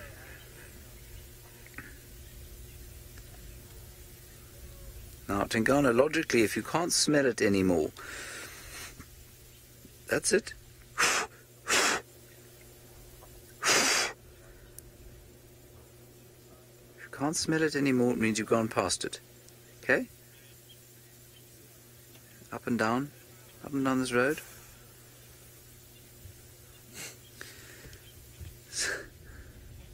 Somebody is calling... Somebody's calling in fresh tracks of the leopard crossing in here to us, but we have him, which is very nice of them. Sorry, Kirsten, the Game Drive radio exploded in my ear again. Please, would you go again with that?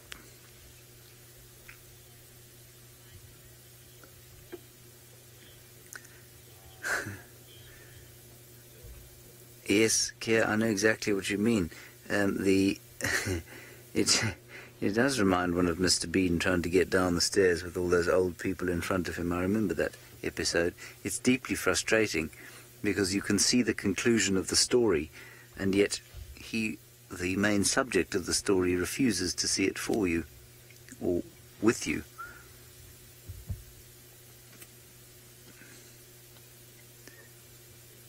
Ooh, okay, this is good. I'm going to wait here because what he's going to do, he keeps down this path. He's going to pick it up again. Come south. Yes. No. No.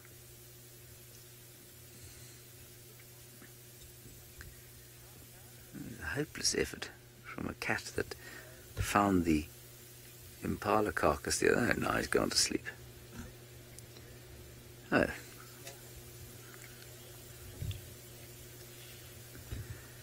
As Kirsten says, great leopardy. She's trying to be very funny there. using, of course, the word jeopardy instead of leopardy. Ha, ha, ha, ha, ha.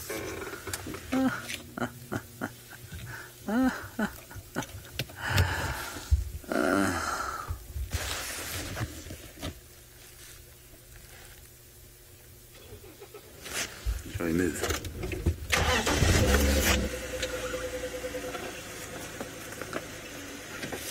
Just need to find out if there are any other stations here. Is any station on standby for this Tingana sighting? Bushbuck's still there, hasn't moved. It's not very surprising. It's difficult to move with no internal organs and a missing front leg.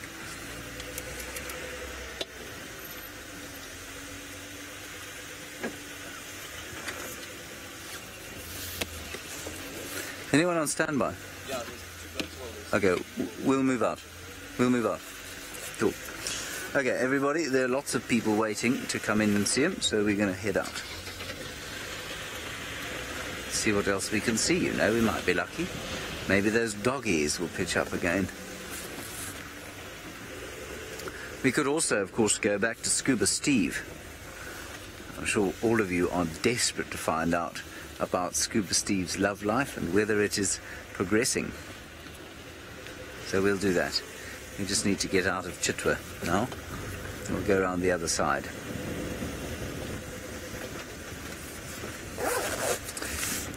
Lisa, the answer to that question is actually relatively easy to answer, I think. The ratio of male to female leopards is roughly 3 females to 1 male. It's probably slightly less than 3, say 2.8 or odd, somewhere around there. And so that means basically that every male leopard will have between 2 and 3 females in his territory, sometimes more than that. But in this area, in my experience, it's normally sort of 3. Tingana's only got 2 at the moment, Tandi and her daughter Guchava, both of whom he has sired offspring with, which is nice. But those are the only ones in his territory at present. Alrighty, I don't know where Steph is headed. I don't know if he's been to Buffelshoek Dam to check on Scuba's romance, but we're going to do that now. Whoa. That is amazing, James. How did you do that? That is almost clairvoyant. As we got here to Buffelshoek Dam, precisely to show you Scuba Steve and his girlfriend, you came across to us.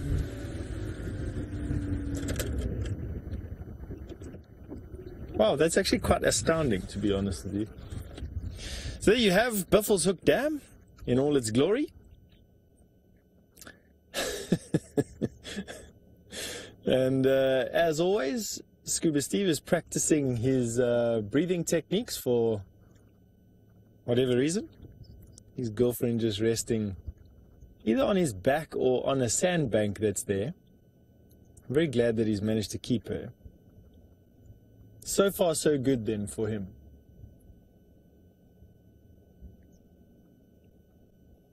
There's actually quite a lot of water here. Look, it's very shallow at the moment, and I think the evaporation rate with the wind and the warm daytime temperatures are not going to help this dam stay full for very long.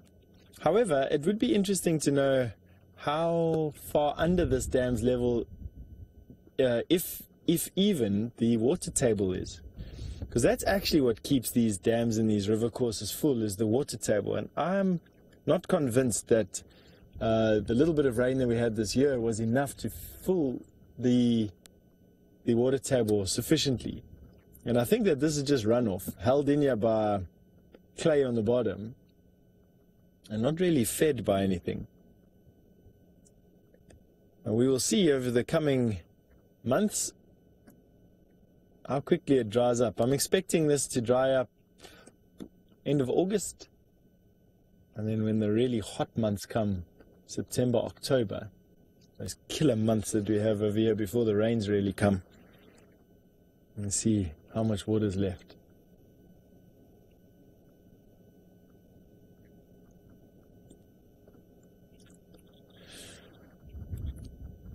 I came to you just to ask a question about tortoises and what tortoises we see and what kinds we have. Kent, we see quite a few tortoises here. We've got the Speke's hinged back tortoise and the leopard tortoise, are the terrestrial tortoises. And then we've got the Speke's hinged back terrapin and the marsh terrapin. So those are the aquatic terrapins that we have, or freshwater turtles. So we have 4 different kinds here. And they are fairly common during the summer months when the activity periods are much longer, and also where it's warmer for longer periods of the day. That being said, last year myself and Herbie found a hibernating hingeback tortoise, and this particular tortoise was lying up in a termite mound for months.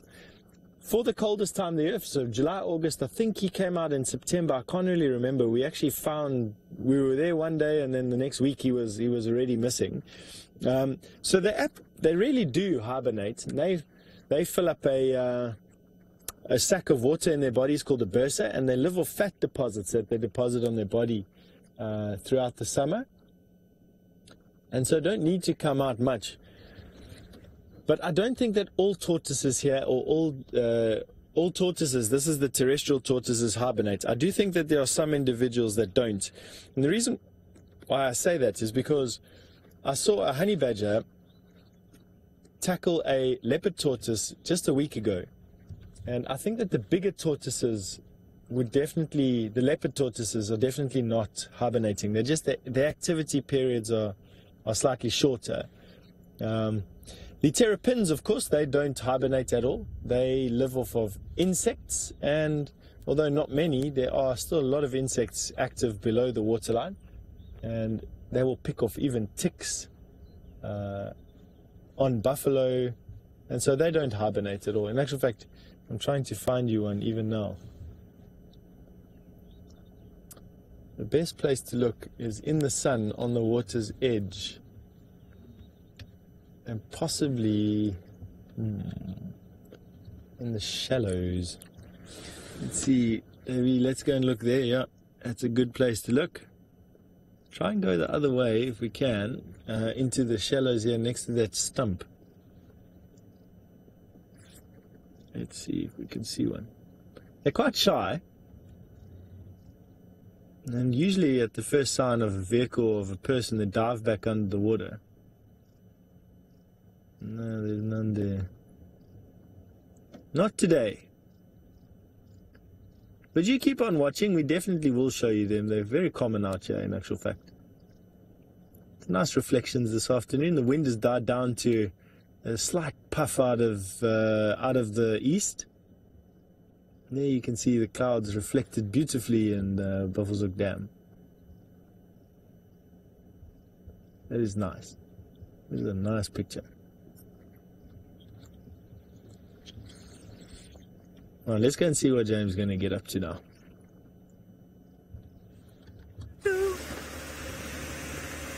I'm driving up the eastern boundary at the moment. I'm very disappointed because Steph has gone to see Scuba Steve. So I'm not sure that I should go and see Scuba Steve anymore. Not sure what else I'm going to do. Oh, apparently we do need to do a little bit of soap opera narration, so I might pop up there as well, just before dark.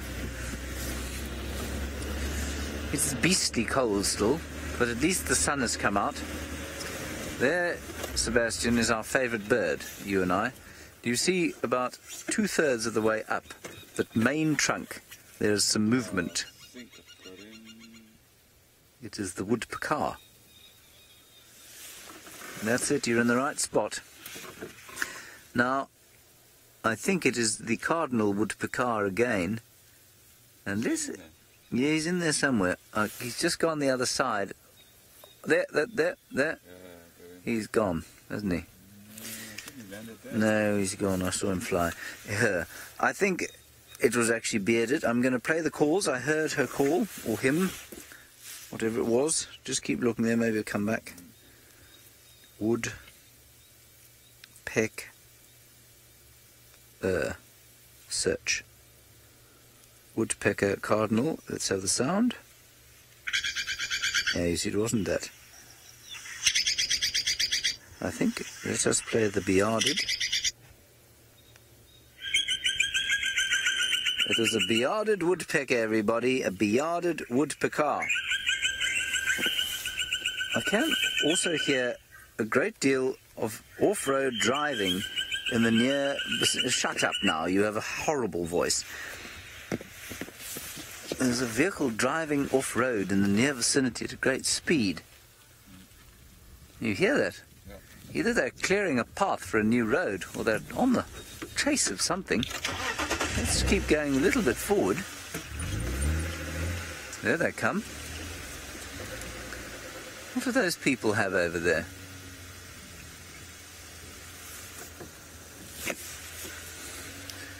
Stations off-road on Torchwood heading towards Cheetah Cut Line.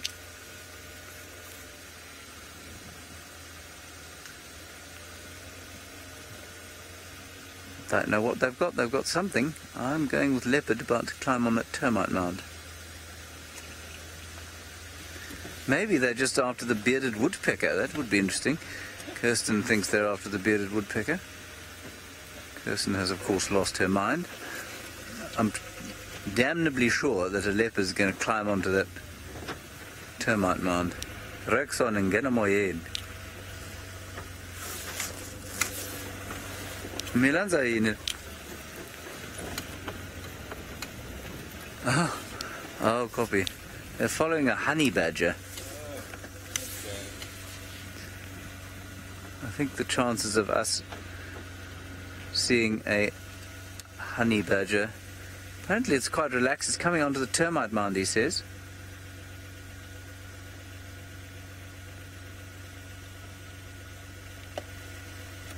There. The front of the termite mound? I think, yeah, but it's... Yeah. Fantastic. That is magic.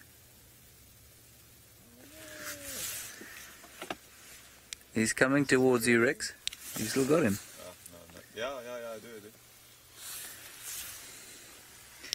Yeah, he's right around the front. Can you see him? This is an amazing honey badger sighting, everybody. That's really fantastic.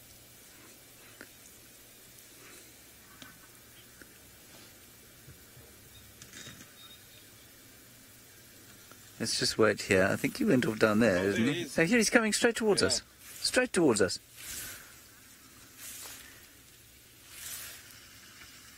He's in full charge, says Kirsten.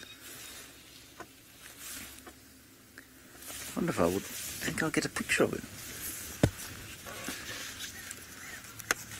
Never had a picture of a honey badger before.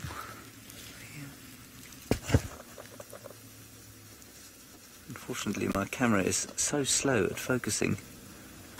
Come on, then.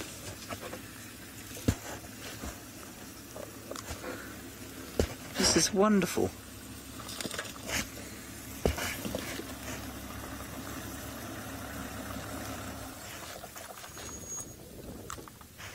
Not one photograph. Oh, that was very angry of him. He got very cross with us.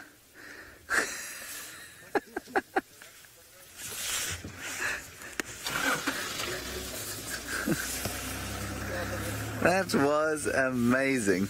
You still got him.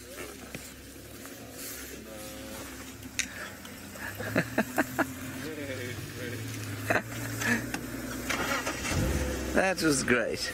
I didn't get a picture of him because I'm so slow.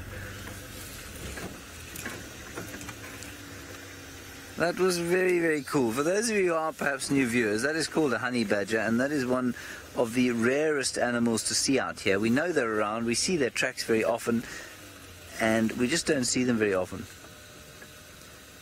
Oh, that's very special.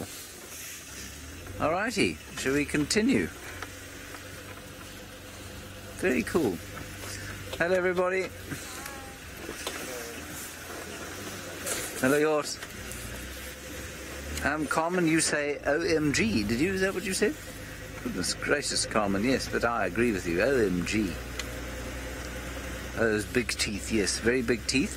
You saw him hissing at Sebastian. He wasn't hissing at me. He wouldn't have dared hiss at me. But at Sebastian, he took offence. I'm not sure why. doesn't like French people. Kirsten says he's smiling for the camera, rather. I suppose that's possible. That is so cool. Nikki says James is on fire. No, James is not on fire at all. That's just blind luck that we happened to arrive at the same time Rex and Yorse were following. That was just great. Fantastic stuff. Alrighty, we'll head up towards Beefle's waterhole now, and we'll tell Steve all about our honey badger sighting and see what he has to say. See if something of that magnitude manages to garner some sort of enthusiasm. Some people having their drinks over there. One of them, I think, was behind the termite mound for some privacy. Joy, both Ralph and Steve will be upset by that sighting. I hope that they will revel in the fact that I got to see the animal that they love so dearly. The honey badger is definitely Ralph's spirit animal, I think. I mean, if one can have a definite spirit animal, I'm not sure if that's possible.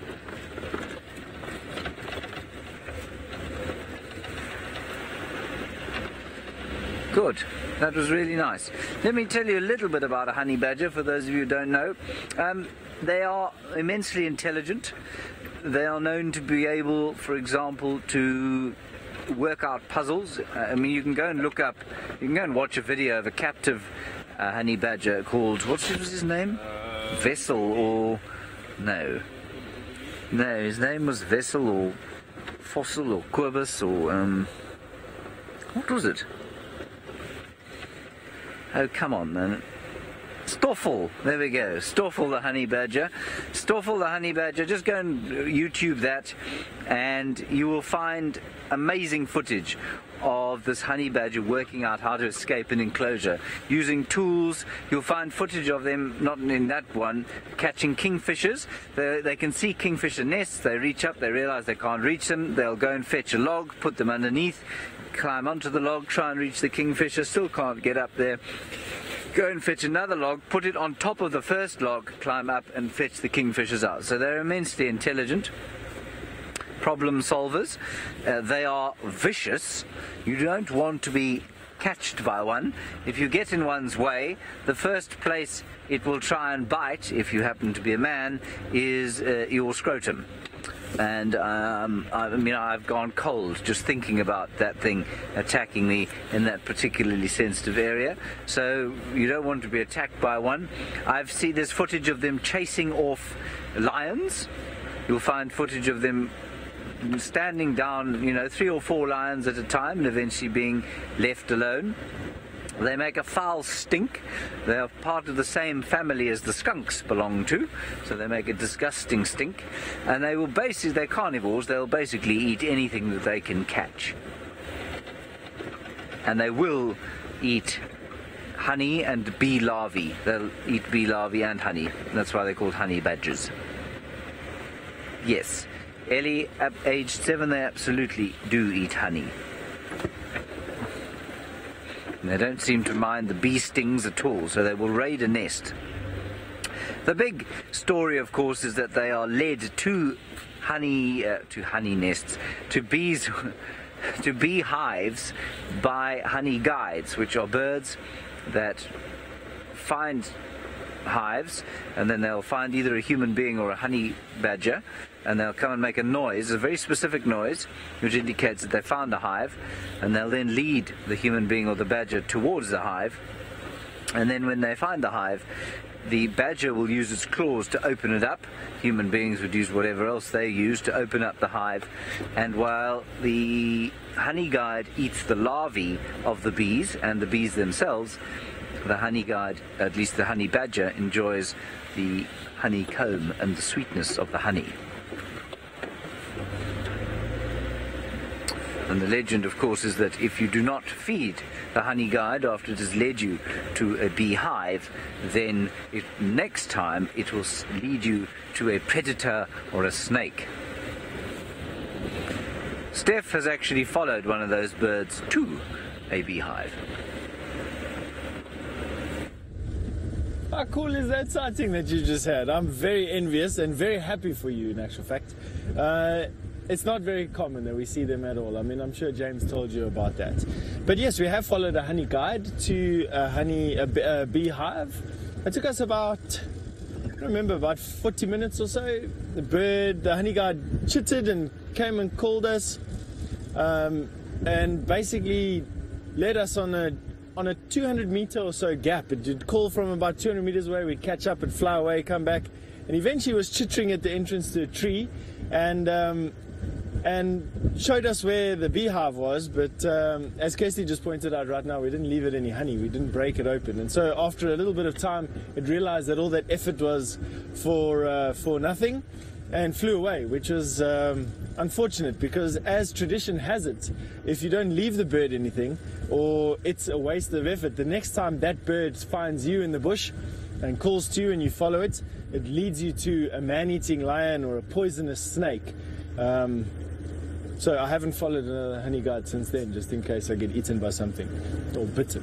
So, but that's it really is true, and it really has a symbiosis with people. And so there's two fork-tailed drongos sitting there. You can see the one. And what caught my eye was what they were sitting there for, and if you look closely, you'll see why. Now, those mongoose are, I don't know what they're doing. It looks like there's a termite mound there, or they're still foraging. And the drongos realize that the mongoose will kick up insects as they're foraging, especially insects that fly, and they'll catch their dinner that way. And that's another type of symbiosis. So not only do the honey guide and the honey badger have a symbiotic relationship, and the honey guide and people have a symbiotic relationship, but the drongo and the mongoose have a symbiotic relationship as well. And we can say that it's probably commensalism, which is where one party benefits and the other party is neither harmed nor benefits from the relationship.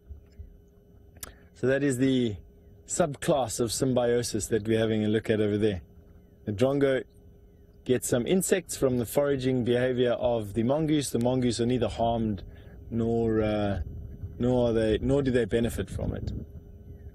I suppose in a way it could be mutualism, because the drongo, while close to the mongoose, if there's a leopard around, will make an alarm call. And so it could change, I suppose, depending on the conditions. It definitely looks like a termite mound there. It's a bit late now for these guys to be foraging without having a home close by. So it's just a last little bit of suntan and grooming before they disappear into their mound for the evening. I must say, watching these guys never ever gets old.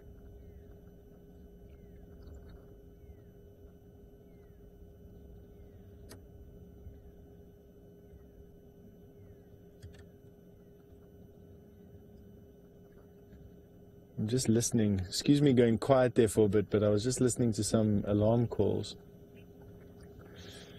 Sinak, you've asked a nice question. Do drongos help mongoose fend off predators? In other words, would the drongo help to mob a predator that was potentially trying to eat the mongoose? Sinak, I'm going to say no to that.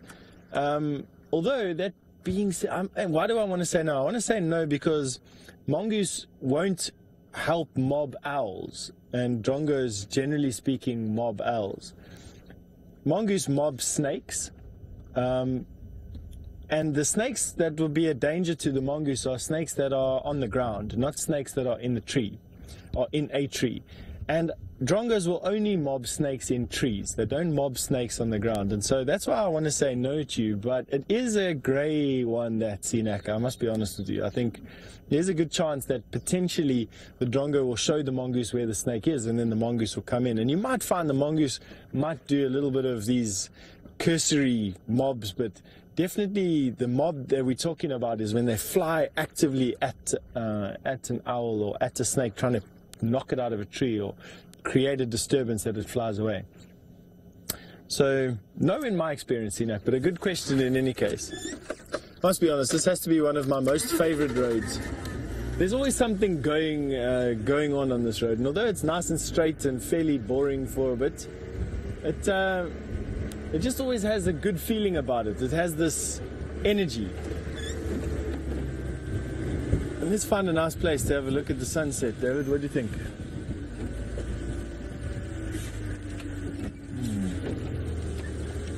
Let's see what we've got. Jean-Andre is passing comment from the final control room. And so he's made his way back from the Grand Caymans via the Mara, via Cape Town. And so welcome back, Jean-Andre. It's all good to have you back this side. That is a nice picture. There you go. David, the artiste, is setting up the most fantastic scenic shots. For those of you in the world about to enter into the morning, take a screenshot and have that as your picture for the day. Remind you of all the good things still to come.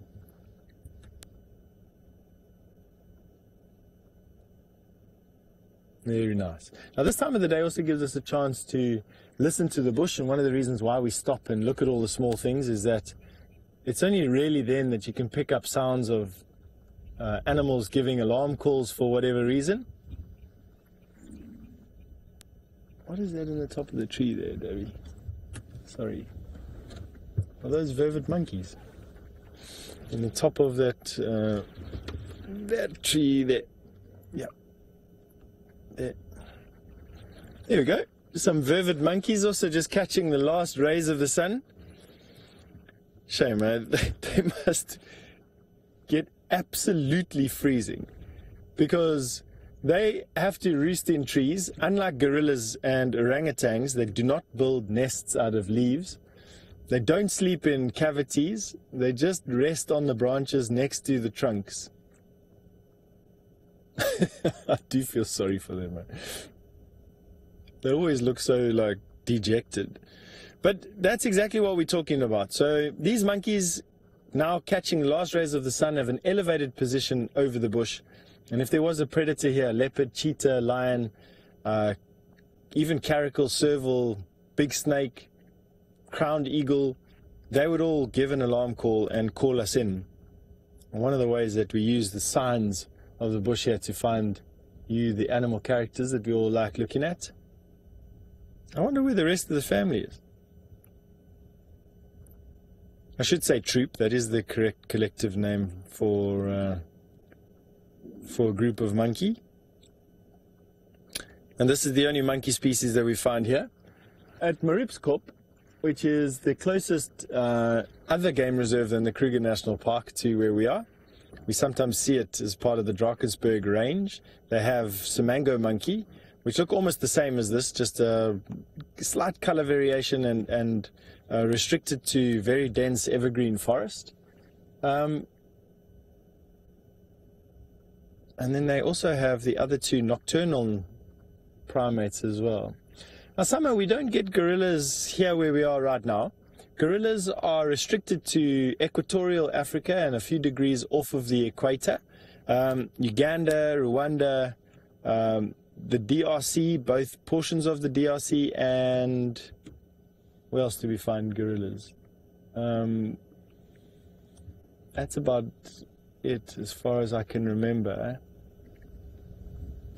But equatorial Africa, so roughly 4,000 kilometers north of where we are now lies the equator, and that's where we find the great apes, chimpanzees and gorillas, and orangutans are found in Indonesia, so not on the African continent. The biggest monkeys that we have here, or the biggest apes that we have here, are baboons. The Chacma baboon gets to, I think, about 50 kilograms, if I'm not mistaken. Gets to about 50 kilograms for the maximum weight. And that's the biggest and the only large primate that we find here. Other than the vervet monkey, those are the two daytime primates. And nighttime primates, we have the lesser and the greater galagos, or greater bush babies. And that's the sum total of the primates, you know, other than James and myself from time to time. Talking about a singing primate, why don't we go and have a look at James and see if he's managed to find us, or what his plans are for finding us in Aardvark.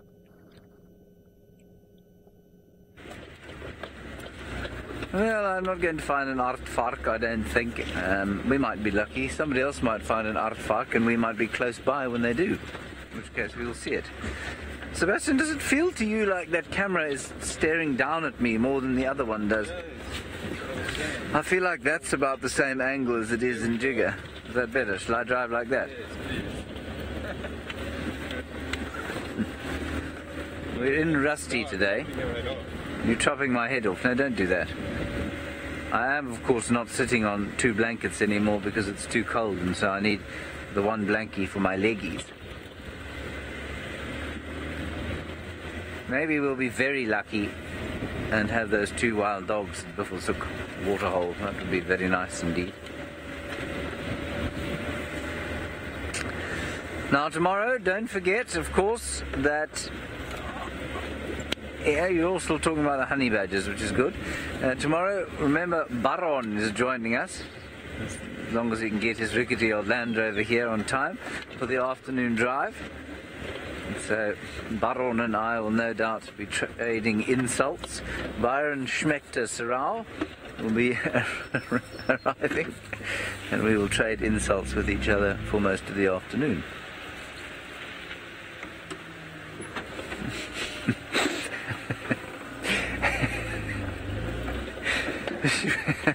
It's time I told you the Schmechter story, I think.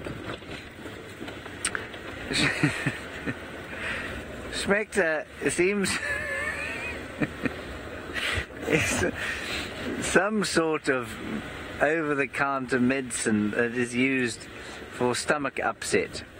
So if you've got a runny tummy, you apparently take Schmechter. But for many months, it seemed that it was the only thing anyone was ordering from the Hoedspruit township was sort of boxes and boxes of Schmechter. So you looked in the first aid kit, that's all you could find was Schmechter. You couldn't find a band-aid to put on a cut. You couldn't find a safety pin to tie on a bandage. You couldn't find a burn shield to put on a little burn. You couldn't find some disinfectant to put on a tick bite.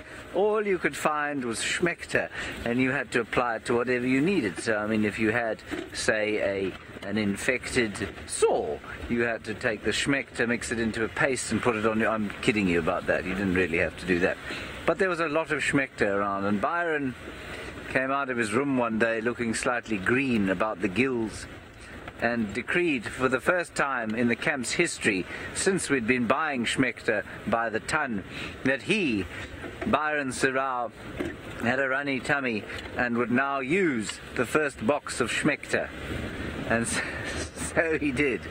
And ever since then, he has been known as Byron Schmechter Serau. He doesn't take it regularly. It was just a very brief incident in his life, but that's why we call him Schmechter, if you are wondering.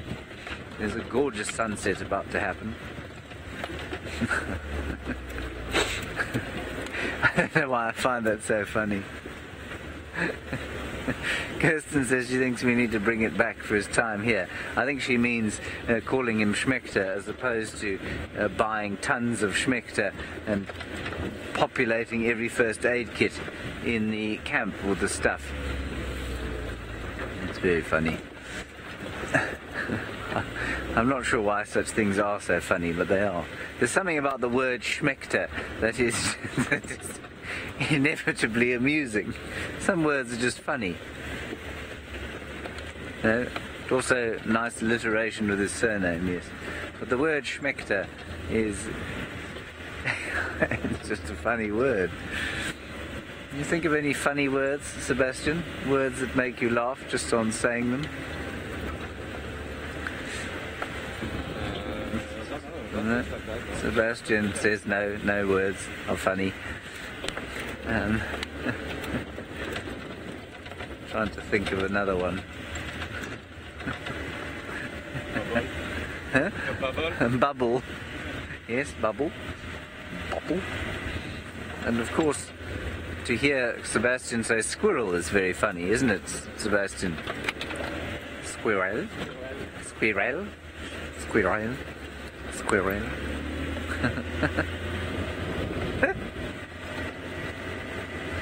And you must get Steph to say monitor. How does he say it, Kirsten? Oh, Seb, say monitor? Monitor. Monitor. Monitor. But Sebastian can say anything, and people will melt at his feet. Yes. Spaghetti is sweet history is quite a funny word. Yes, spaghetti.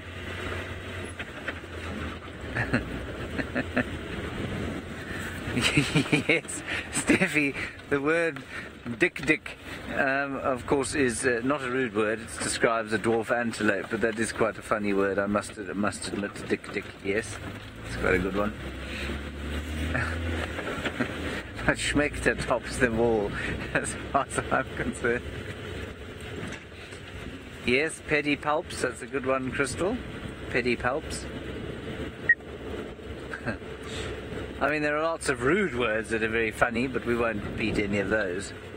We played a game yesterday called, what's it called? Put it in the hat, or take it out of the hat, or in the hat, or word in the hat, or whatever it is. And basically everybody writes 3 words on a piece of paper, puts it in the hat, and in round 1 you have to try and describe what's on the... You shake them all up in the hat, have 2 teams, and you hand the hat around, and everybody basically takes out one of the pieces of paper and has to describe to their team what it is without saying the word. That's the first round. Second round, all the same words go back into the hat. There are some nyalas. I'm going to carry on because I think we're going to get a really nice view of the sky from Buffelshoek down. Second round, you put them all back in the hat, and then you have to act out all the same clues in your teams. And the third round is you can make one sound, only one sound, and your team has to guess what the clues are. But of course, because you've done them twice, you can guess pretty much what they're going to be. Anyway, obviously everybody, or a lot of people, put naughty words into these clues, and so it becomes very hilarious indeed. And schmeckter would be a perfect one. Kirsten says only the boys put dirty words in. I don't think that's true. But schmeckter will be perfect for the next one. I must try and remember it. So if you were acting it out, for example, and you had got schmeckter, you would just point at Byron, and everyone would go, oh yes, schmeckter.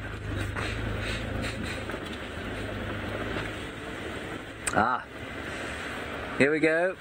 Today's episode of the life and times of Scuba Steve. Let's have a quick look at that gorgeous sky. We do actually. We need to have a little theme song before we arrive at Buffelshoek Dam. Something cheesy, played on a soprano saxophone.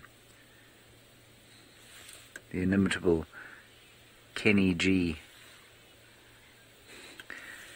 Kirsten thinks it should be like The Bold and the Beautiful, but I don't think that that's true, because Steve may be many things, but a fashionista he is not. I'm embarrassed that I know that. Anyway, let's go forward slightly once you're done there with the sun, Sebastian. Very nice clouds. Got you a little bit late for the sun to actually go down. And let's discover what Steve has to show us today.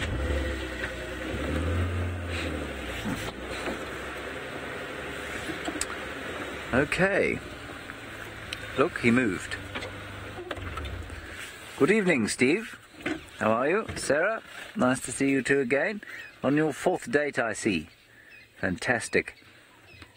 I see that you are lying quite close to each other. Now, what we have here is a very interesting development in the relationship, because while Steve is in his inevitable pose, she is resting on his back. You can see that they are now moved on to the realm of public displays of affection. That's what we have going here now.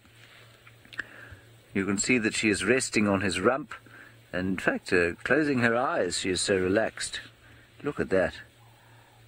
Oh, that's wonderful to see. They've become extremely comfortable with each other in the 4 dates that they have been around each other. Very, very nice. Yes, closing her eyes and her nose at the same time. She is giving him side eye, that is correct, Kirsten, but that's because he's to her side.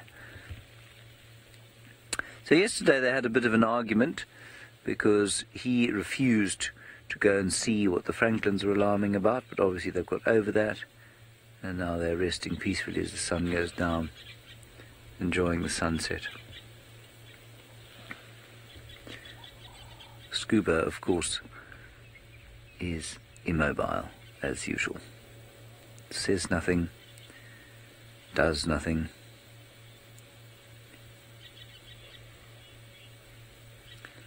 Yes, Dory, his lady friend's name is Sarah. Yes, she is. Scuba Sarah. Well, she's not Scuba yet. I don't think they've got married in 4 days. They're still courting, but certainly she seems very comfortable in his space. One just worries slightly that, you know, a big bull hippo like this spent a lot of time on his own as a bachelor. One worries that his habits will be difficult to break. You know, I don't know where he leaves his washing. Perhaps he leaves it on the floor. Is he prepared to share his bed? I don't know. I mean, is he prepared to share his favourite grazing grounds? Does he have a particular routine that he follows every evening that she doesn't particularly like, and maybe she will suggest a new routine which will put him out slightly? I mean, a stubborn fellow like Steve, that could easily happen.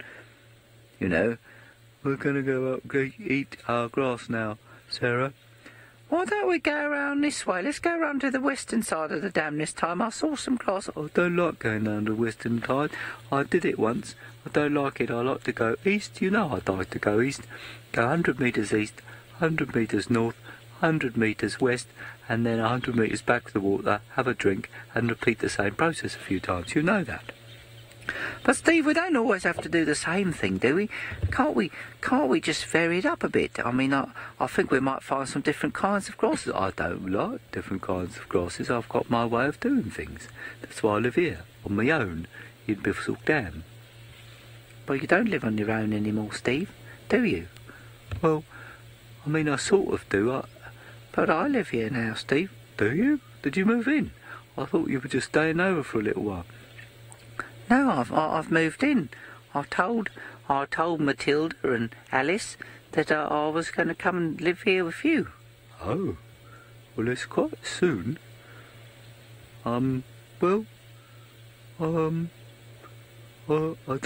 really know what to say at this stage, so I think I'll just have a think for a while. So you see, these are the things that happen in bottomless life.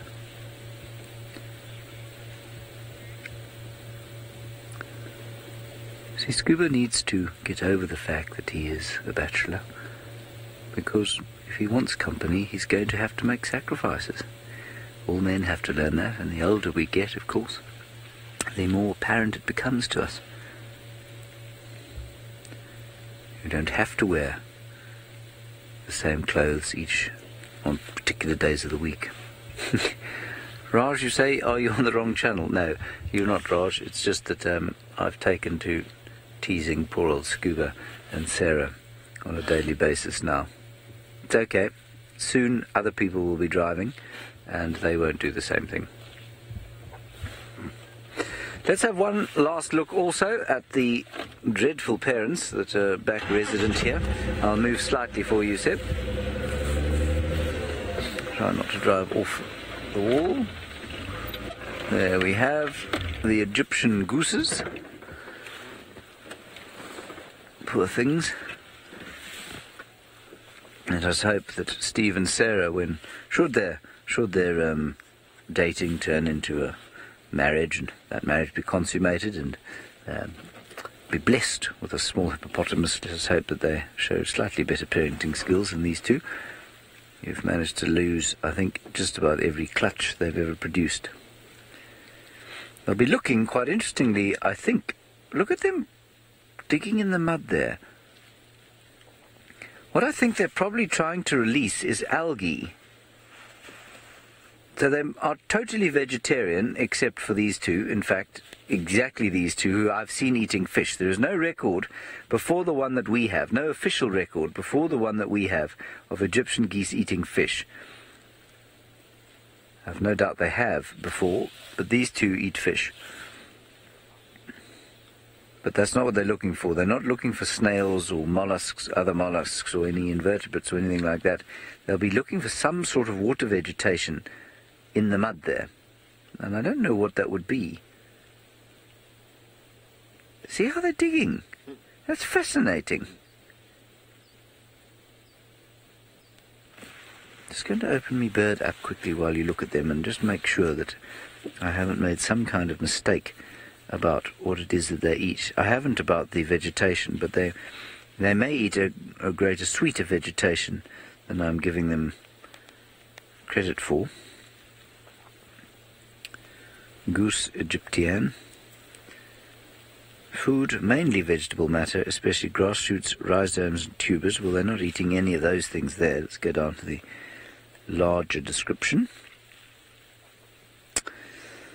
Dabbles, probes in the water, perches on and follows hippopotamuses. They may well be going for hippopotamuses' dung. Something like that. I'm going to do a little bit more investigation. Let's go across to Stefan, who I believe has got a predator.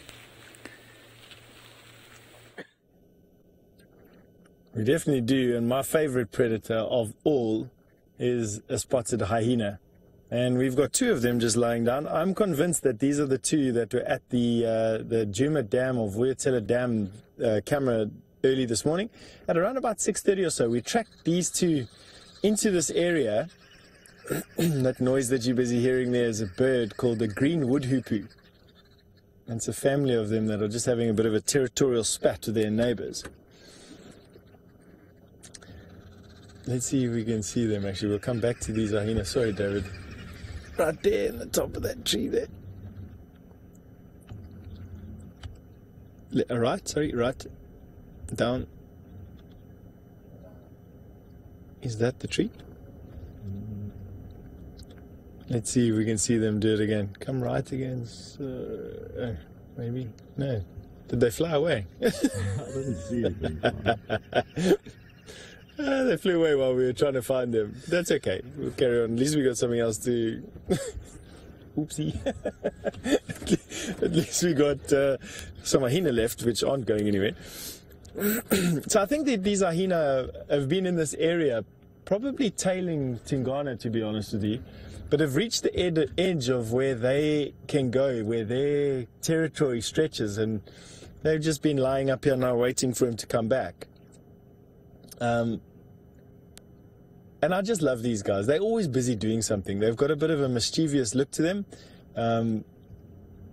And really, they are so much more entertaining to watch than what most things are now. But of course, now, because I wanted to say that they're going to sleep for most of the time.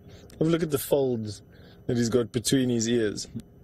Or she's got between her ears. Very difficult to sex while they're lying down on the floor. Virtually impossible. Definitely not something that I could do. Jamie could possibly be able to do it already. She's got such a fantastic knowledge of hyena from both here and her time spent up at the Mara. She could probably sex them. I'm just judging it based on size. And these look like females, although who knows. Of the hyena species that we get, this is the spotted hyena. And you do get brown hyena in this area, although very rare. And then as soon as you go a little bit north, of here you get striped hyena as well. And then other members of the family is a hyena, termite-eating hyena called an earth wolf or aardwolf. They also exist here, but also again quite rare and more common outside of the game reserves, where spotted hyena, lion and leopard absolutely dominate them and displace them, in fact. Spotted hyena, very similar to lions, are what's called a super predator, and depending on numbers in any given area, hyena will either be more dominant than lion, or lion more dominant than hyena. In this particular area, the hyena clans are relatively fragmented, and very rarely do they come together in any large numbers, and so lion tend to be the dominant predator. There we go, look at the teeth. Oh, very close. Sorry, Dave. Big stretch. Thick neck. Now their skull, looking at it face on, so from the nose back towards the skull, is actually a triangle, a very sharply angled triangle. The roundness that you see there is from muscles. Those chewing muscles attached to their sagittal crests and are about as thick as your balled fist. So there we go. Wow. I hope some of you are quicker on the button, got some proper screenshots of those. You'll see their teeth are just unbelievably overdeveloped and massive. So unlike the sharp cutting edges of a leopard or a lion that have to shear through flesh and have pretty well maintained edges, hyenas' teeth tend to be robust and thick, and although do possess cutting edges, are not nearly as well developed as those of lions, and it's because they are more all-round eater. Hyena will not only, there we go, another one, good, well done. They may yawn again, so get ready. Hyena are not only capable of tearing up their own prey, but they also feed a lot on carrion and utilize a lot more of the carcass than what a lion could. For instance, so large bones, hyena can crack open and dismember, whereas lions can't always get to the thicker bones and the bone marrow inside. And that makes hyena a lot more adaptable and a lot more widespread, funnily enough. Lion currently are going through a bit of a crisis. Another yawn. Good stuff. They're starting to get active now and will start their patrols. Not uncommon to find two hyena together. Now, Robin, you say that those are some serious teeth. I must agree with you. They have got a properly impressive set of teeth. Sun's down, stretching, time to go. These guys don't waste any time, I must be honest with you. Hyena are not ones to mess about. Now, with them standing up, let's see what they're going to do. Hello there.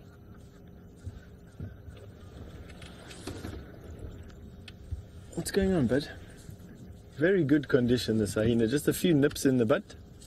I still can't sex these things from next to us. They are in good condition though. A few bites on the rump, and that's just from them generally just being what they are. Ooh, my seat just broke.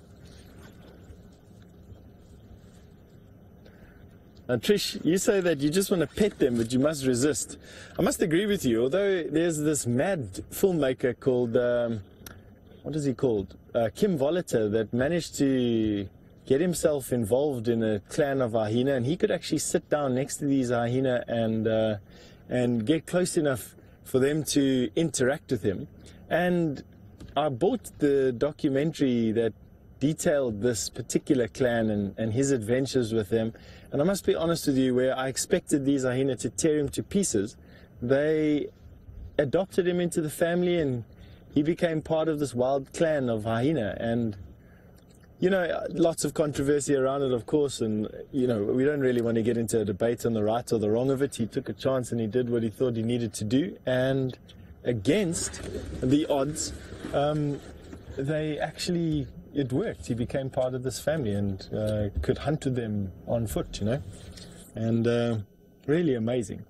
Now these two clan members, you might find that they are on the edge of their clan territory where they feel comfortable, and now they're going to move back. They're moving back in the direction they came from, if it's the same two individuals that we tracked into this area from Voyatella Dam this morning.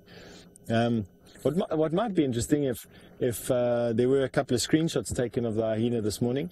They have got spot patterns that are recognizable, specifically on their left and right flanks and their faces. I'm not good enough to recognize them from their spot patterns. I never really have been good, not with leopard, not with hyena.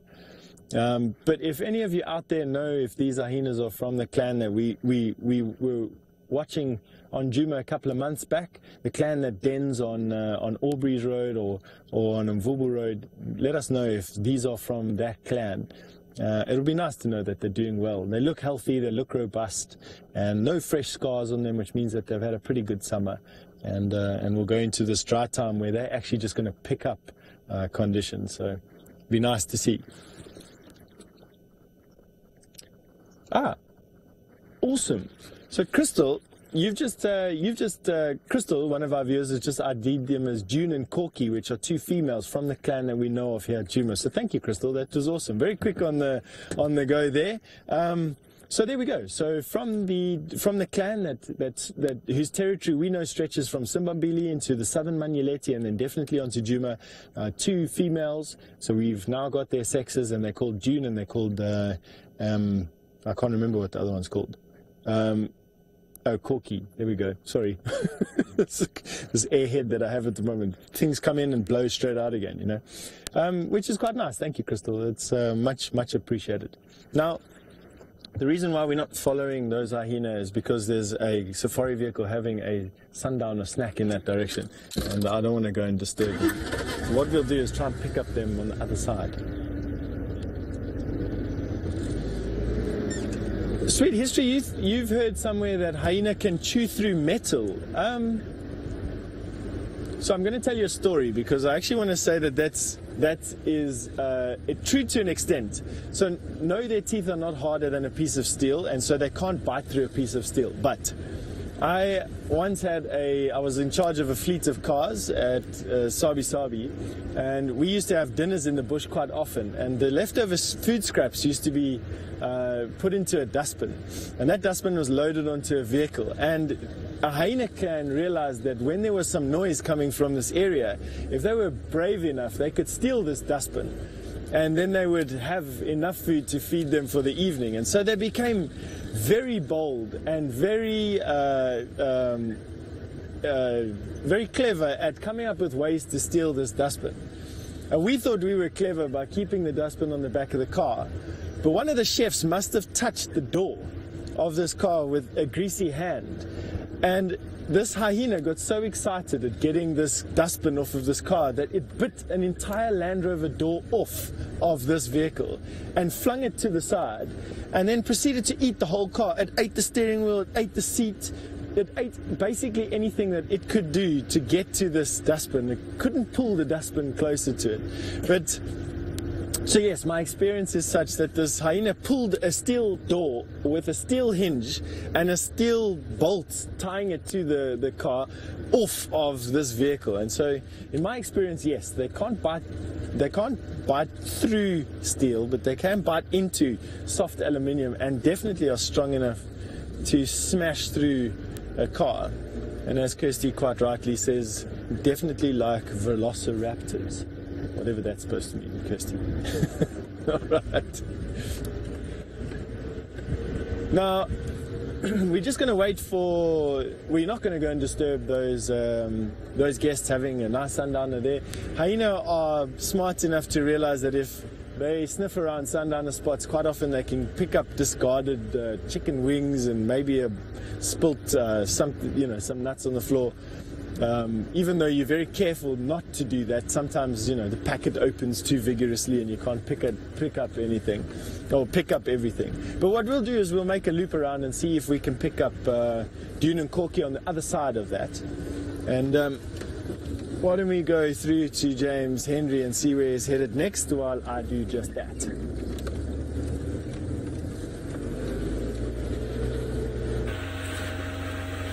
Well, we're heading down towards the valley of the Great Umalawamati, hoping to bump into a leopard, perhaps. But we haven't had any sign or sound from any leopards. Speaking of which, why don't we stop and have a listen?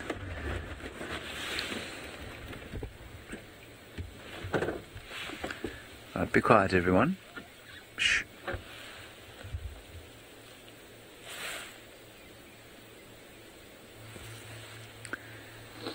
It's lucky we stopped here to listen, because only through the bringing of my exceptional hearing to bear did I notice the two giraffe sitting not, I'd say, maybe 10 meters from us.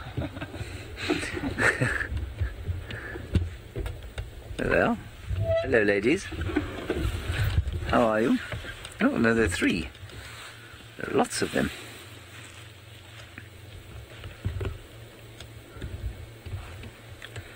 Now, we've been seeing these kind of old males most of the time, and now we've got some ladies.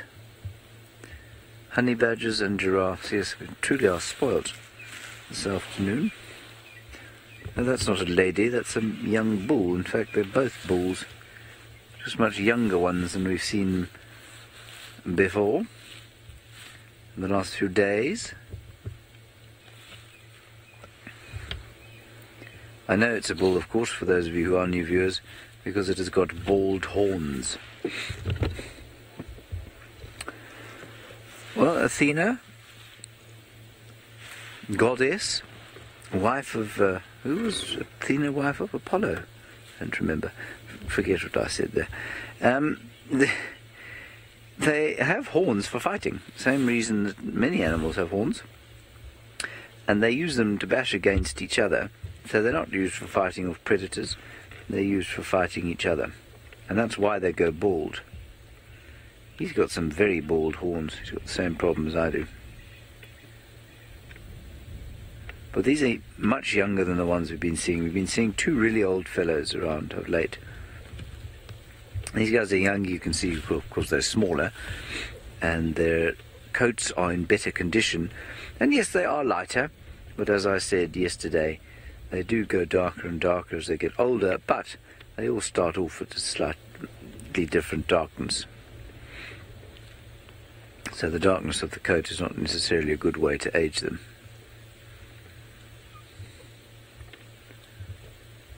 Well, they're eating Ziziphus. No, they're not. They're eating Balanites, the green thorn. You can see completely comfortable with all the spikies. Apparently Athena was single. I'm sorry about that, everybody. My mythology is dreadful. I don't know anything about mythology. It's not very important for this job, but I suppose if you're going to reference it, you better know what you're talking about.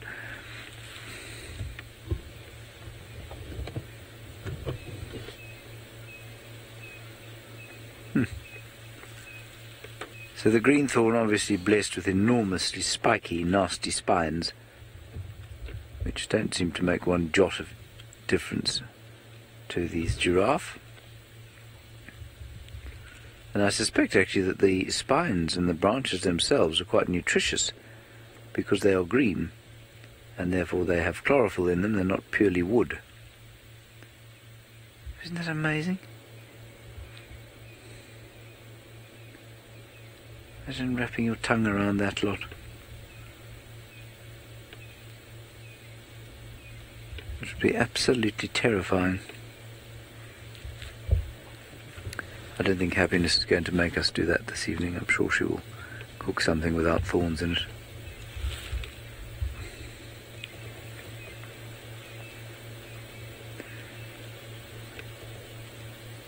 And there's a little bit of dusk chorus this evening. Much more Franklin sound than I've heard for a while. A couple of drongos pretending to be owls. A few starlings.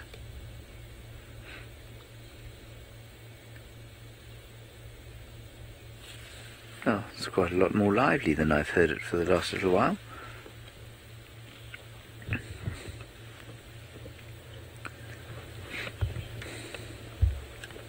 Chrissy, no, not normally. I mean, depends what you mean by the word breed. Now, I don't know what the exact definition of the word breed is. Certainly the species don't overlap. So here we've got giraffa, the southern giraffe. No, did you hear a hyena? Oh, yes, very nice.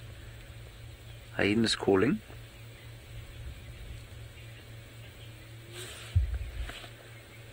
Where is Steph? There might be his hyenas.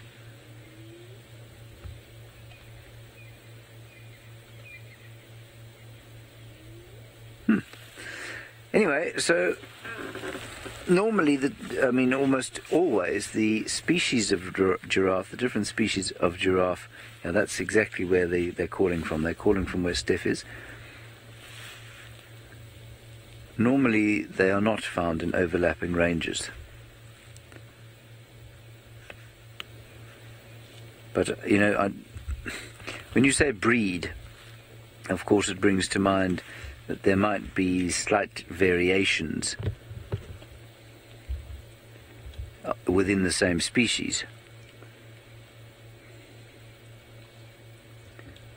Now I just quickly want to go again to tell you exactly which species they are.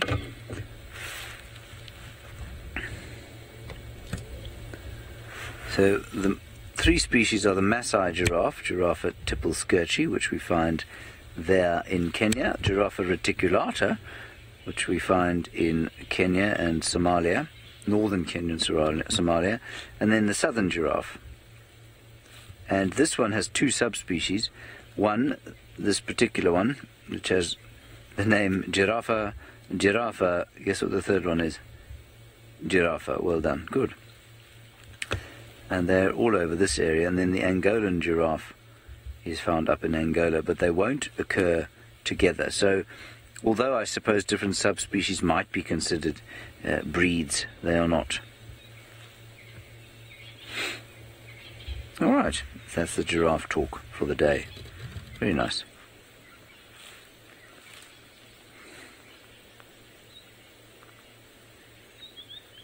Thank you. Thank you very much, Kirsten. It's probably time to move on, shall we? Why is... Oh, they're in black and white that side, aren't they? It's only us that are green. Now, remember everybody, tomorrow, because our drone... Come on, Rusty. Has not been performing as it should during the course of the mornings. That's Thelma. She's been beaten senseless today and driven over a few times, and Sebastian has threatened her severely, and now she seems to be working. That's young Thelma, and she is in fact totally inanimate, so I'm not being violent, I'm also joking. And because she has not been performing properly, what we've decided to do is to go out normal time at 5:30, take her up and spend an hour with her, and if we find anything, then we'll go live. And if she starts to perform like she's supposed to, otherwise we'll be live from 6:30 to 8:30. So just for 2 hours tomorrow morning, while we sort out those technical troubles. If within a day or two we've sorted them out and she's performing consistently, then we'll go back to the normal 3 hours. So we just need a little bit of time to spend sorting out the technical glitches with the drone. So that's what's going to happen tomorrow. So when we are not live at 5:30, please don't worry, we will be live again at 6:30 in the morning, Central African time. You can work out what time that is wherever you are in the world. Let me turn on a bit more light, retrieve my spotlight, and then go into my own night vision mode while we go across to Steph. We are already in our night vision mode, and that means that we have got an infrared, the camera is able to pick up infrared, and we have an infrared light that's just next to the camera, which means that in near pitch blackness, something that I wouldn't be able to see, it does mean that we'll be able to look at animals and not disturb them with a big bright spotlight, and hopefully see some decent action without bothering them at all, or bothering them less, I should say. Now, we've managed to come around on a loop road around that group of tourists having a sundowner, and we passed them, and they said that the hyenas came past, didn't even bat an eyelid, walked straight past them and carried on going into the block. And so what we're going to carry on doing is just making loops and see if we can pick up Dune and Corky, which are the two spotted hyenas that we saw just a few minutes ago, and see if we can follow them for as long as we are able to. I mean, we might as well. And see where they take us, basically. That's what I'm hoping to do over the next few minutes.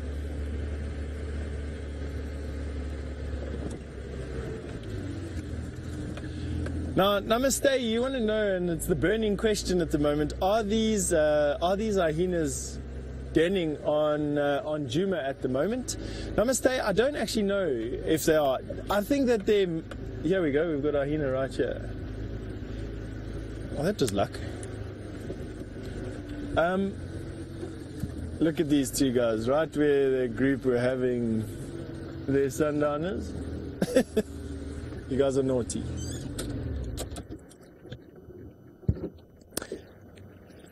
So there you go. I don't know what they're looking at. Something down there is catching her attention.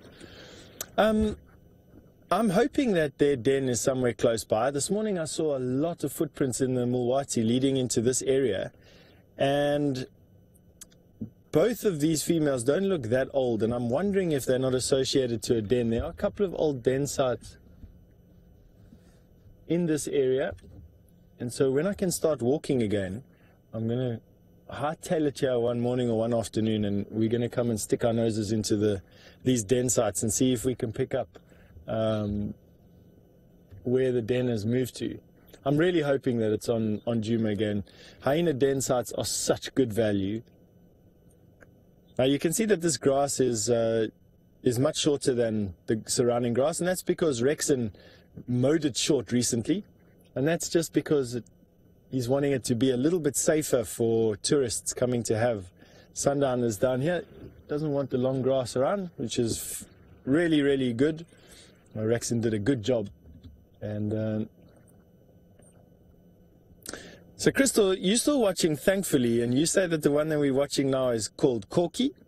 So, Crystal, why don't you share with us how you know that this is Corky? What is the spot pattern that you're having a look at? And Crystal says to me right now through Kirsty that it's because there's a missing left ear tip. She is in good condition though, Crystal, so rest assured she's very good. Now, what's funny is they just changed direction again, and they're now going east again. Now, Joy, you would like to know if mating pairs have a mating ritual. That's a good question, Joy. I think that, you know, to a degree, I think with hyenas being female hyena, particularly matriarchs who get mated with the most, they're so full of testosterone, they're so big that you probably find that a subordinate male of low rank that needs to mate with this female has to do quite an elaborate courtship display, and I would imagine it comprises of much groveling and sand diving, and they walk on their knees. There's a term for it, but I forget it right now. Okay, they're walking up here. Let's see if we can pick them up on the other side. There is a road close by. So I would imagine that it's a lot of submissive behavior, a lot of groveling of some sorts, and that it's quite well documented in Richard Estes' Behavioral Guide to African Mammals. We can go through it in a little bit, and I can stop and I'll be able to tell you what it is. Off the top of my head, I haven't seen it, and so wouldn't be able to really comment on what it is, but it must be documented. People have spent lifetimes worth of time with spotted hyenas and documented it all, and so it must be out there. So these two hyena are on the road. We wanted to follow hyena tonight, and we got it right. So we won't follow too closely. I don't want to disturb them. I want them to do what they would be doing if we weren't here.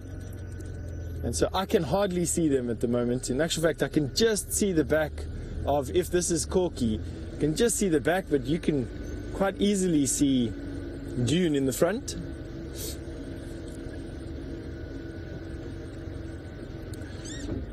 If I heard correctly, Kirsty, coast spider, you'd like to know if they've got a keen sense of smell.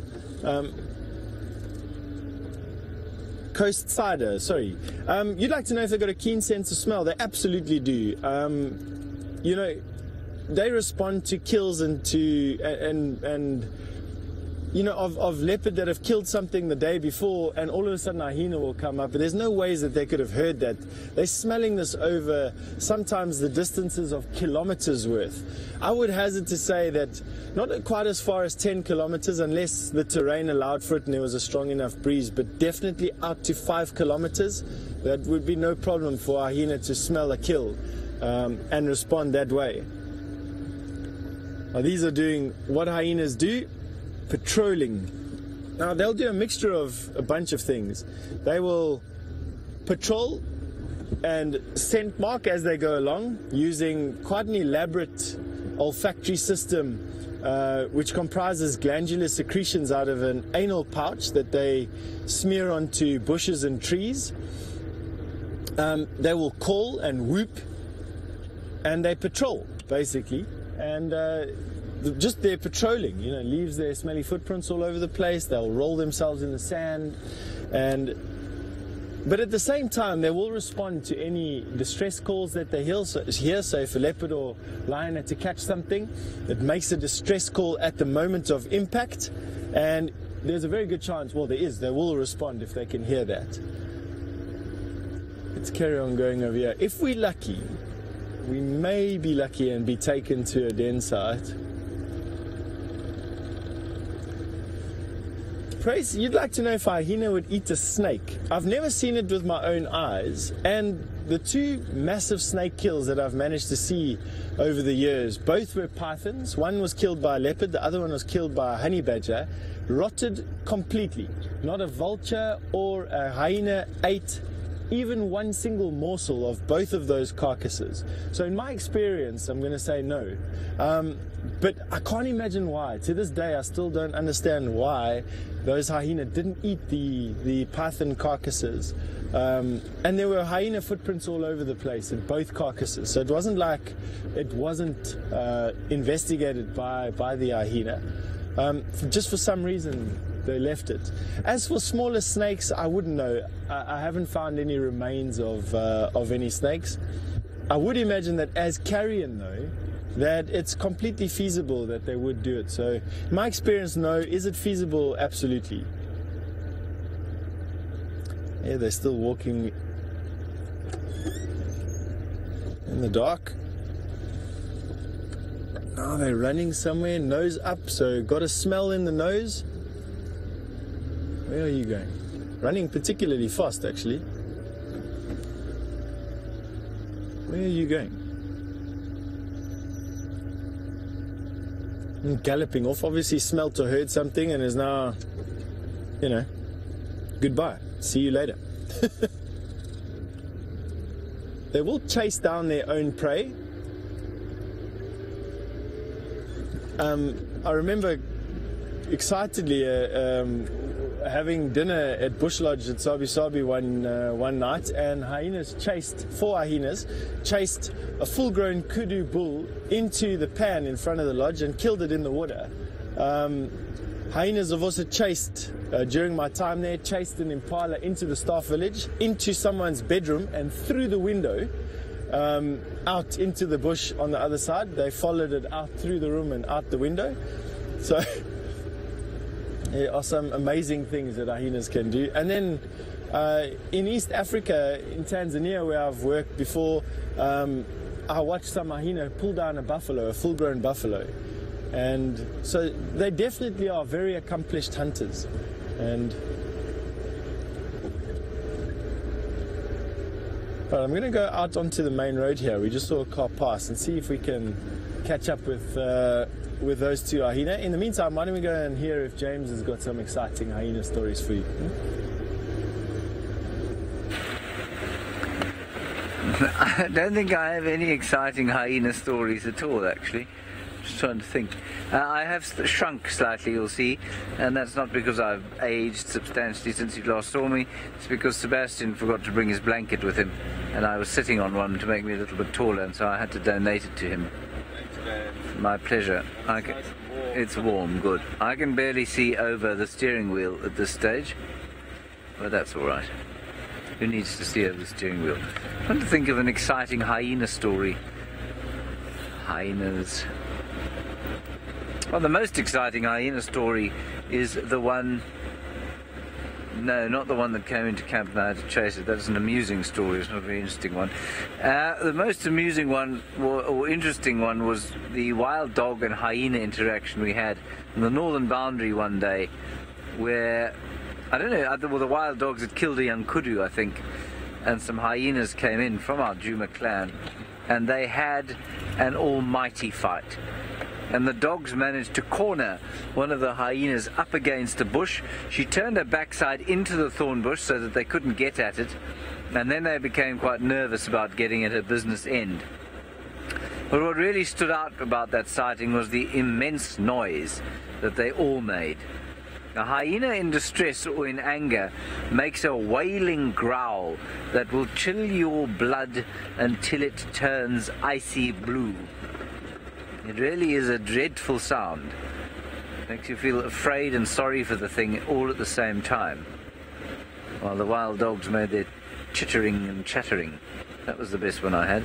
I did have to chase a hyena out of camp once, butt naked. There's a duiker in the road. I didn't choose to chase it naked.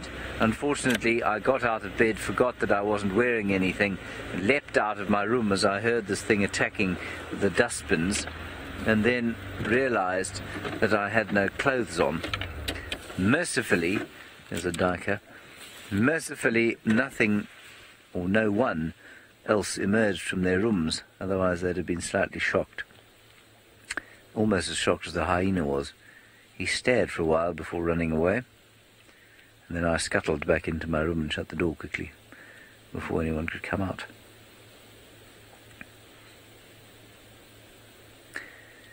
I'm not going to repeat what Kirsten said to me. She's been very rude. She's a very rude person. Let's continue.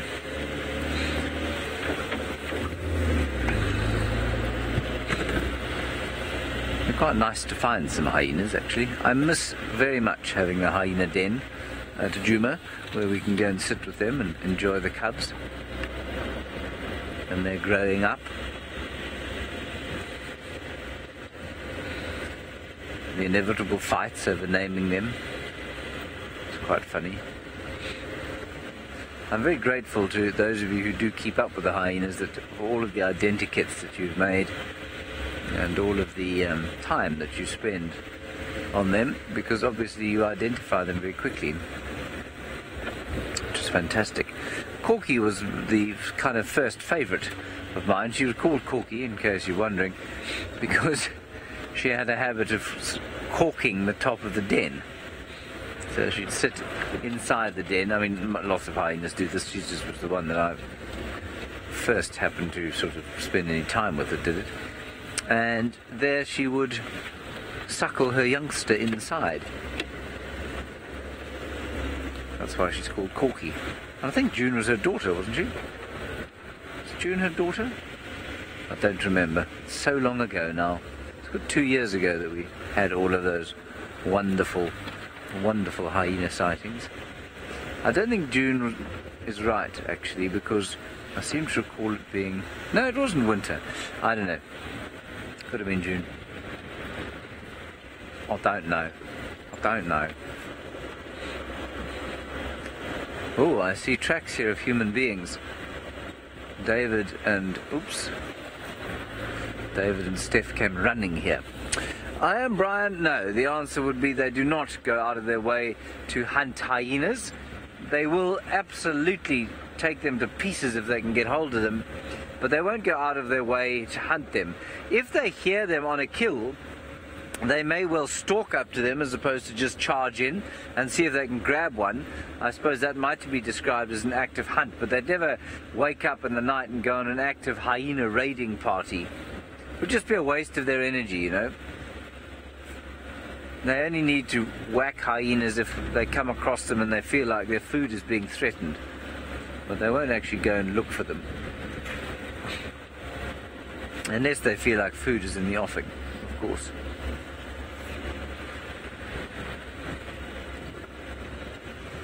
Alright, I'm not sure if Steph's managed to keep up with this hyena, but let's go and find out.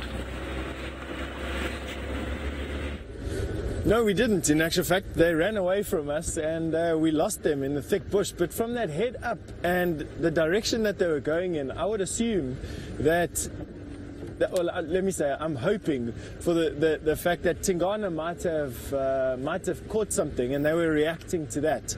And so tomorrow it would definitely be a good idea to go and have a look in the last place that Tingana was seen and to see if there's anything there. Hopefully, if there is and he did catch something, he's put it into a tree before they get there, and we can have a look at it. But no, hyena can keep a sustained speed of over 40 kilometers an hour, and in bursts go up to 70 kilometers an hour, 80 kilometers an hour, and almost impossible to keep up. And they can keep up that 40 kilometers an hour for kilometer after kilometer. They just are the most unbelievably well-engineered animals for stamina. And they weren't running on a road, and so very difficult to keep up. Impossible, in fact, to keep up unless we had an airplane or that thermal drone that we have to play with. So we've changed direction. We're now going in a different direction, and I see we've got some lights in front of us, so we're going to have to pull off the road over here for this vehicle to come past. So we'll probably have to stop and say hello, but we won't stop for too long. Let me switch off all my lights so that I don't blind anyone. There we go. I think while I do a little bit of housekeeping over here, it'll be a good idea just to go through to James, and we'll catch you up on the other side of this. Housekeeping? What housekeeping is he going to do? How is he going to housekeep? Oh, apparently he's going to be a chatty Cathy. I'd like to see Kirsten call Steph chatty Cathy to his face. That would be quite amusing. We'll set it up and do it live. She says she'll do it all right. She would too. She's fairly terrifying. Not fairly terrifying, very. And we've got two of them now, of course. Two redheads, vampires, people without souls. Ugh.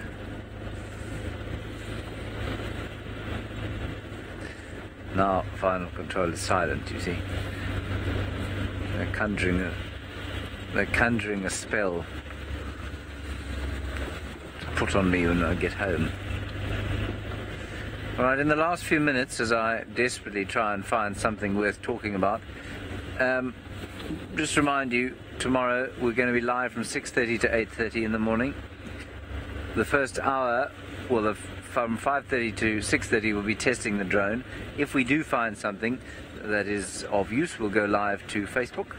So if you happen to be up at that time, well, many of you will be, I suppose, just keep an eye on your Facebook notifications, and we'll be vectoring Steph into some sightings, hopefully, with the drone. And then we'll do normal drive from 6:30 to 8:30, and that's just for as long as it takes for us to sort out the tech difficulties with the drone. Because we don't want to have what we had this morning, well, the morning before especially, where we took off, had to land, come back to camp, take off again. Monique, you are now Kirsten's best friend in the whole world. You say you'd rather have red hair than no hair. I think that's perfectly valid. I think I would probably rather have red hair than no hair as well. I just can't imagine myself as a redhead. That would be quite funny. as a l'orange. Kirsten says it would not be attractive. Well, I think it might. I think red hair would suit me. Would suit my Scottish looks.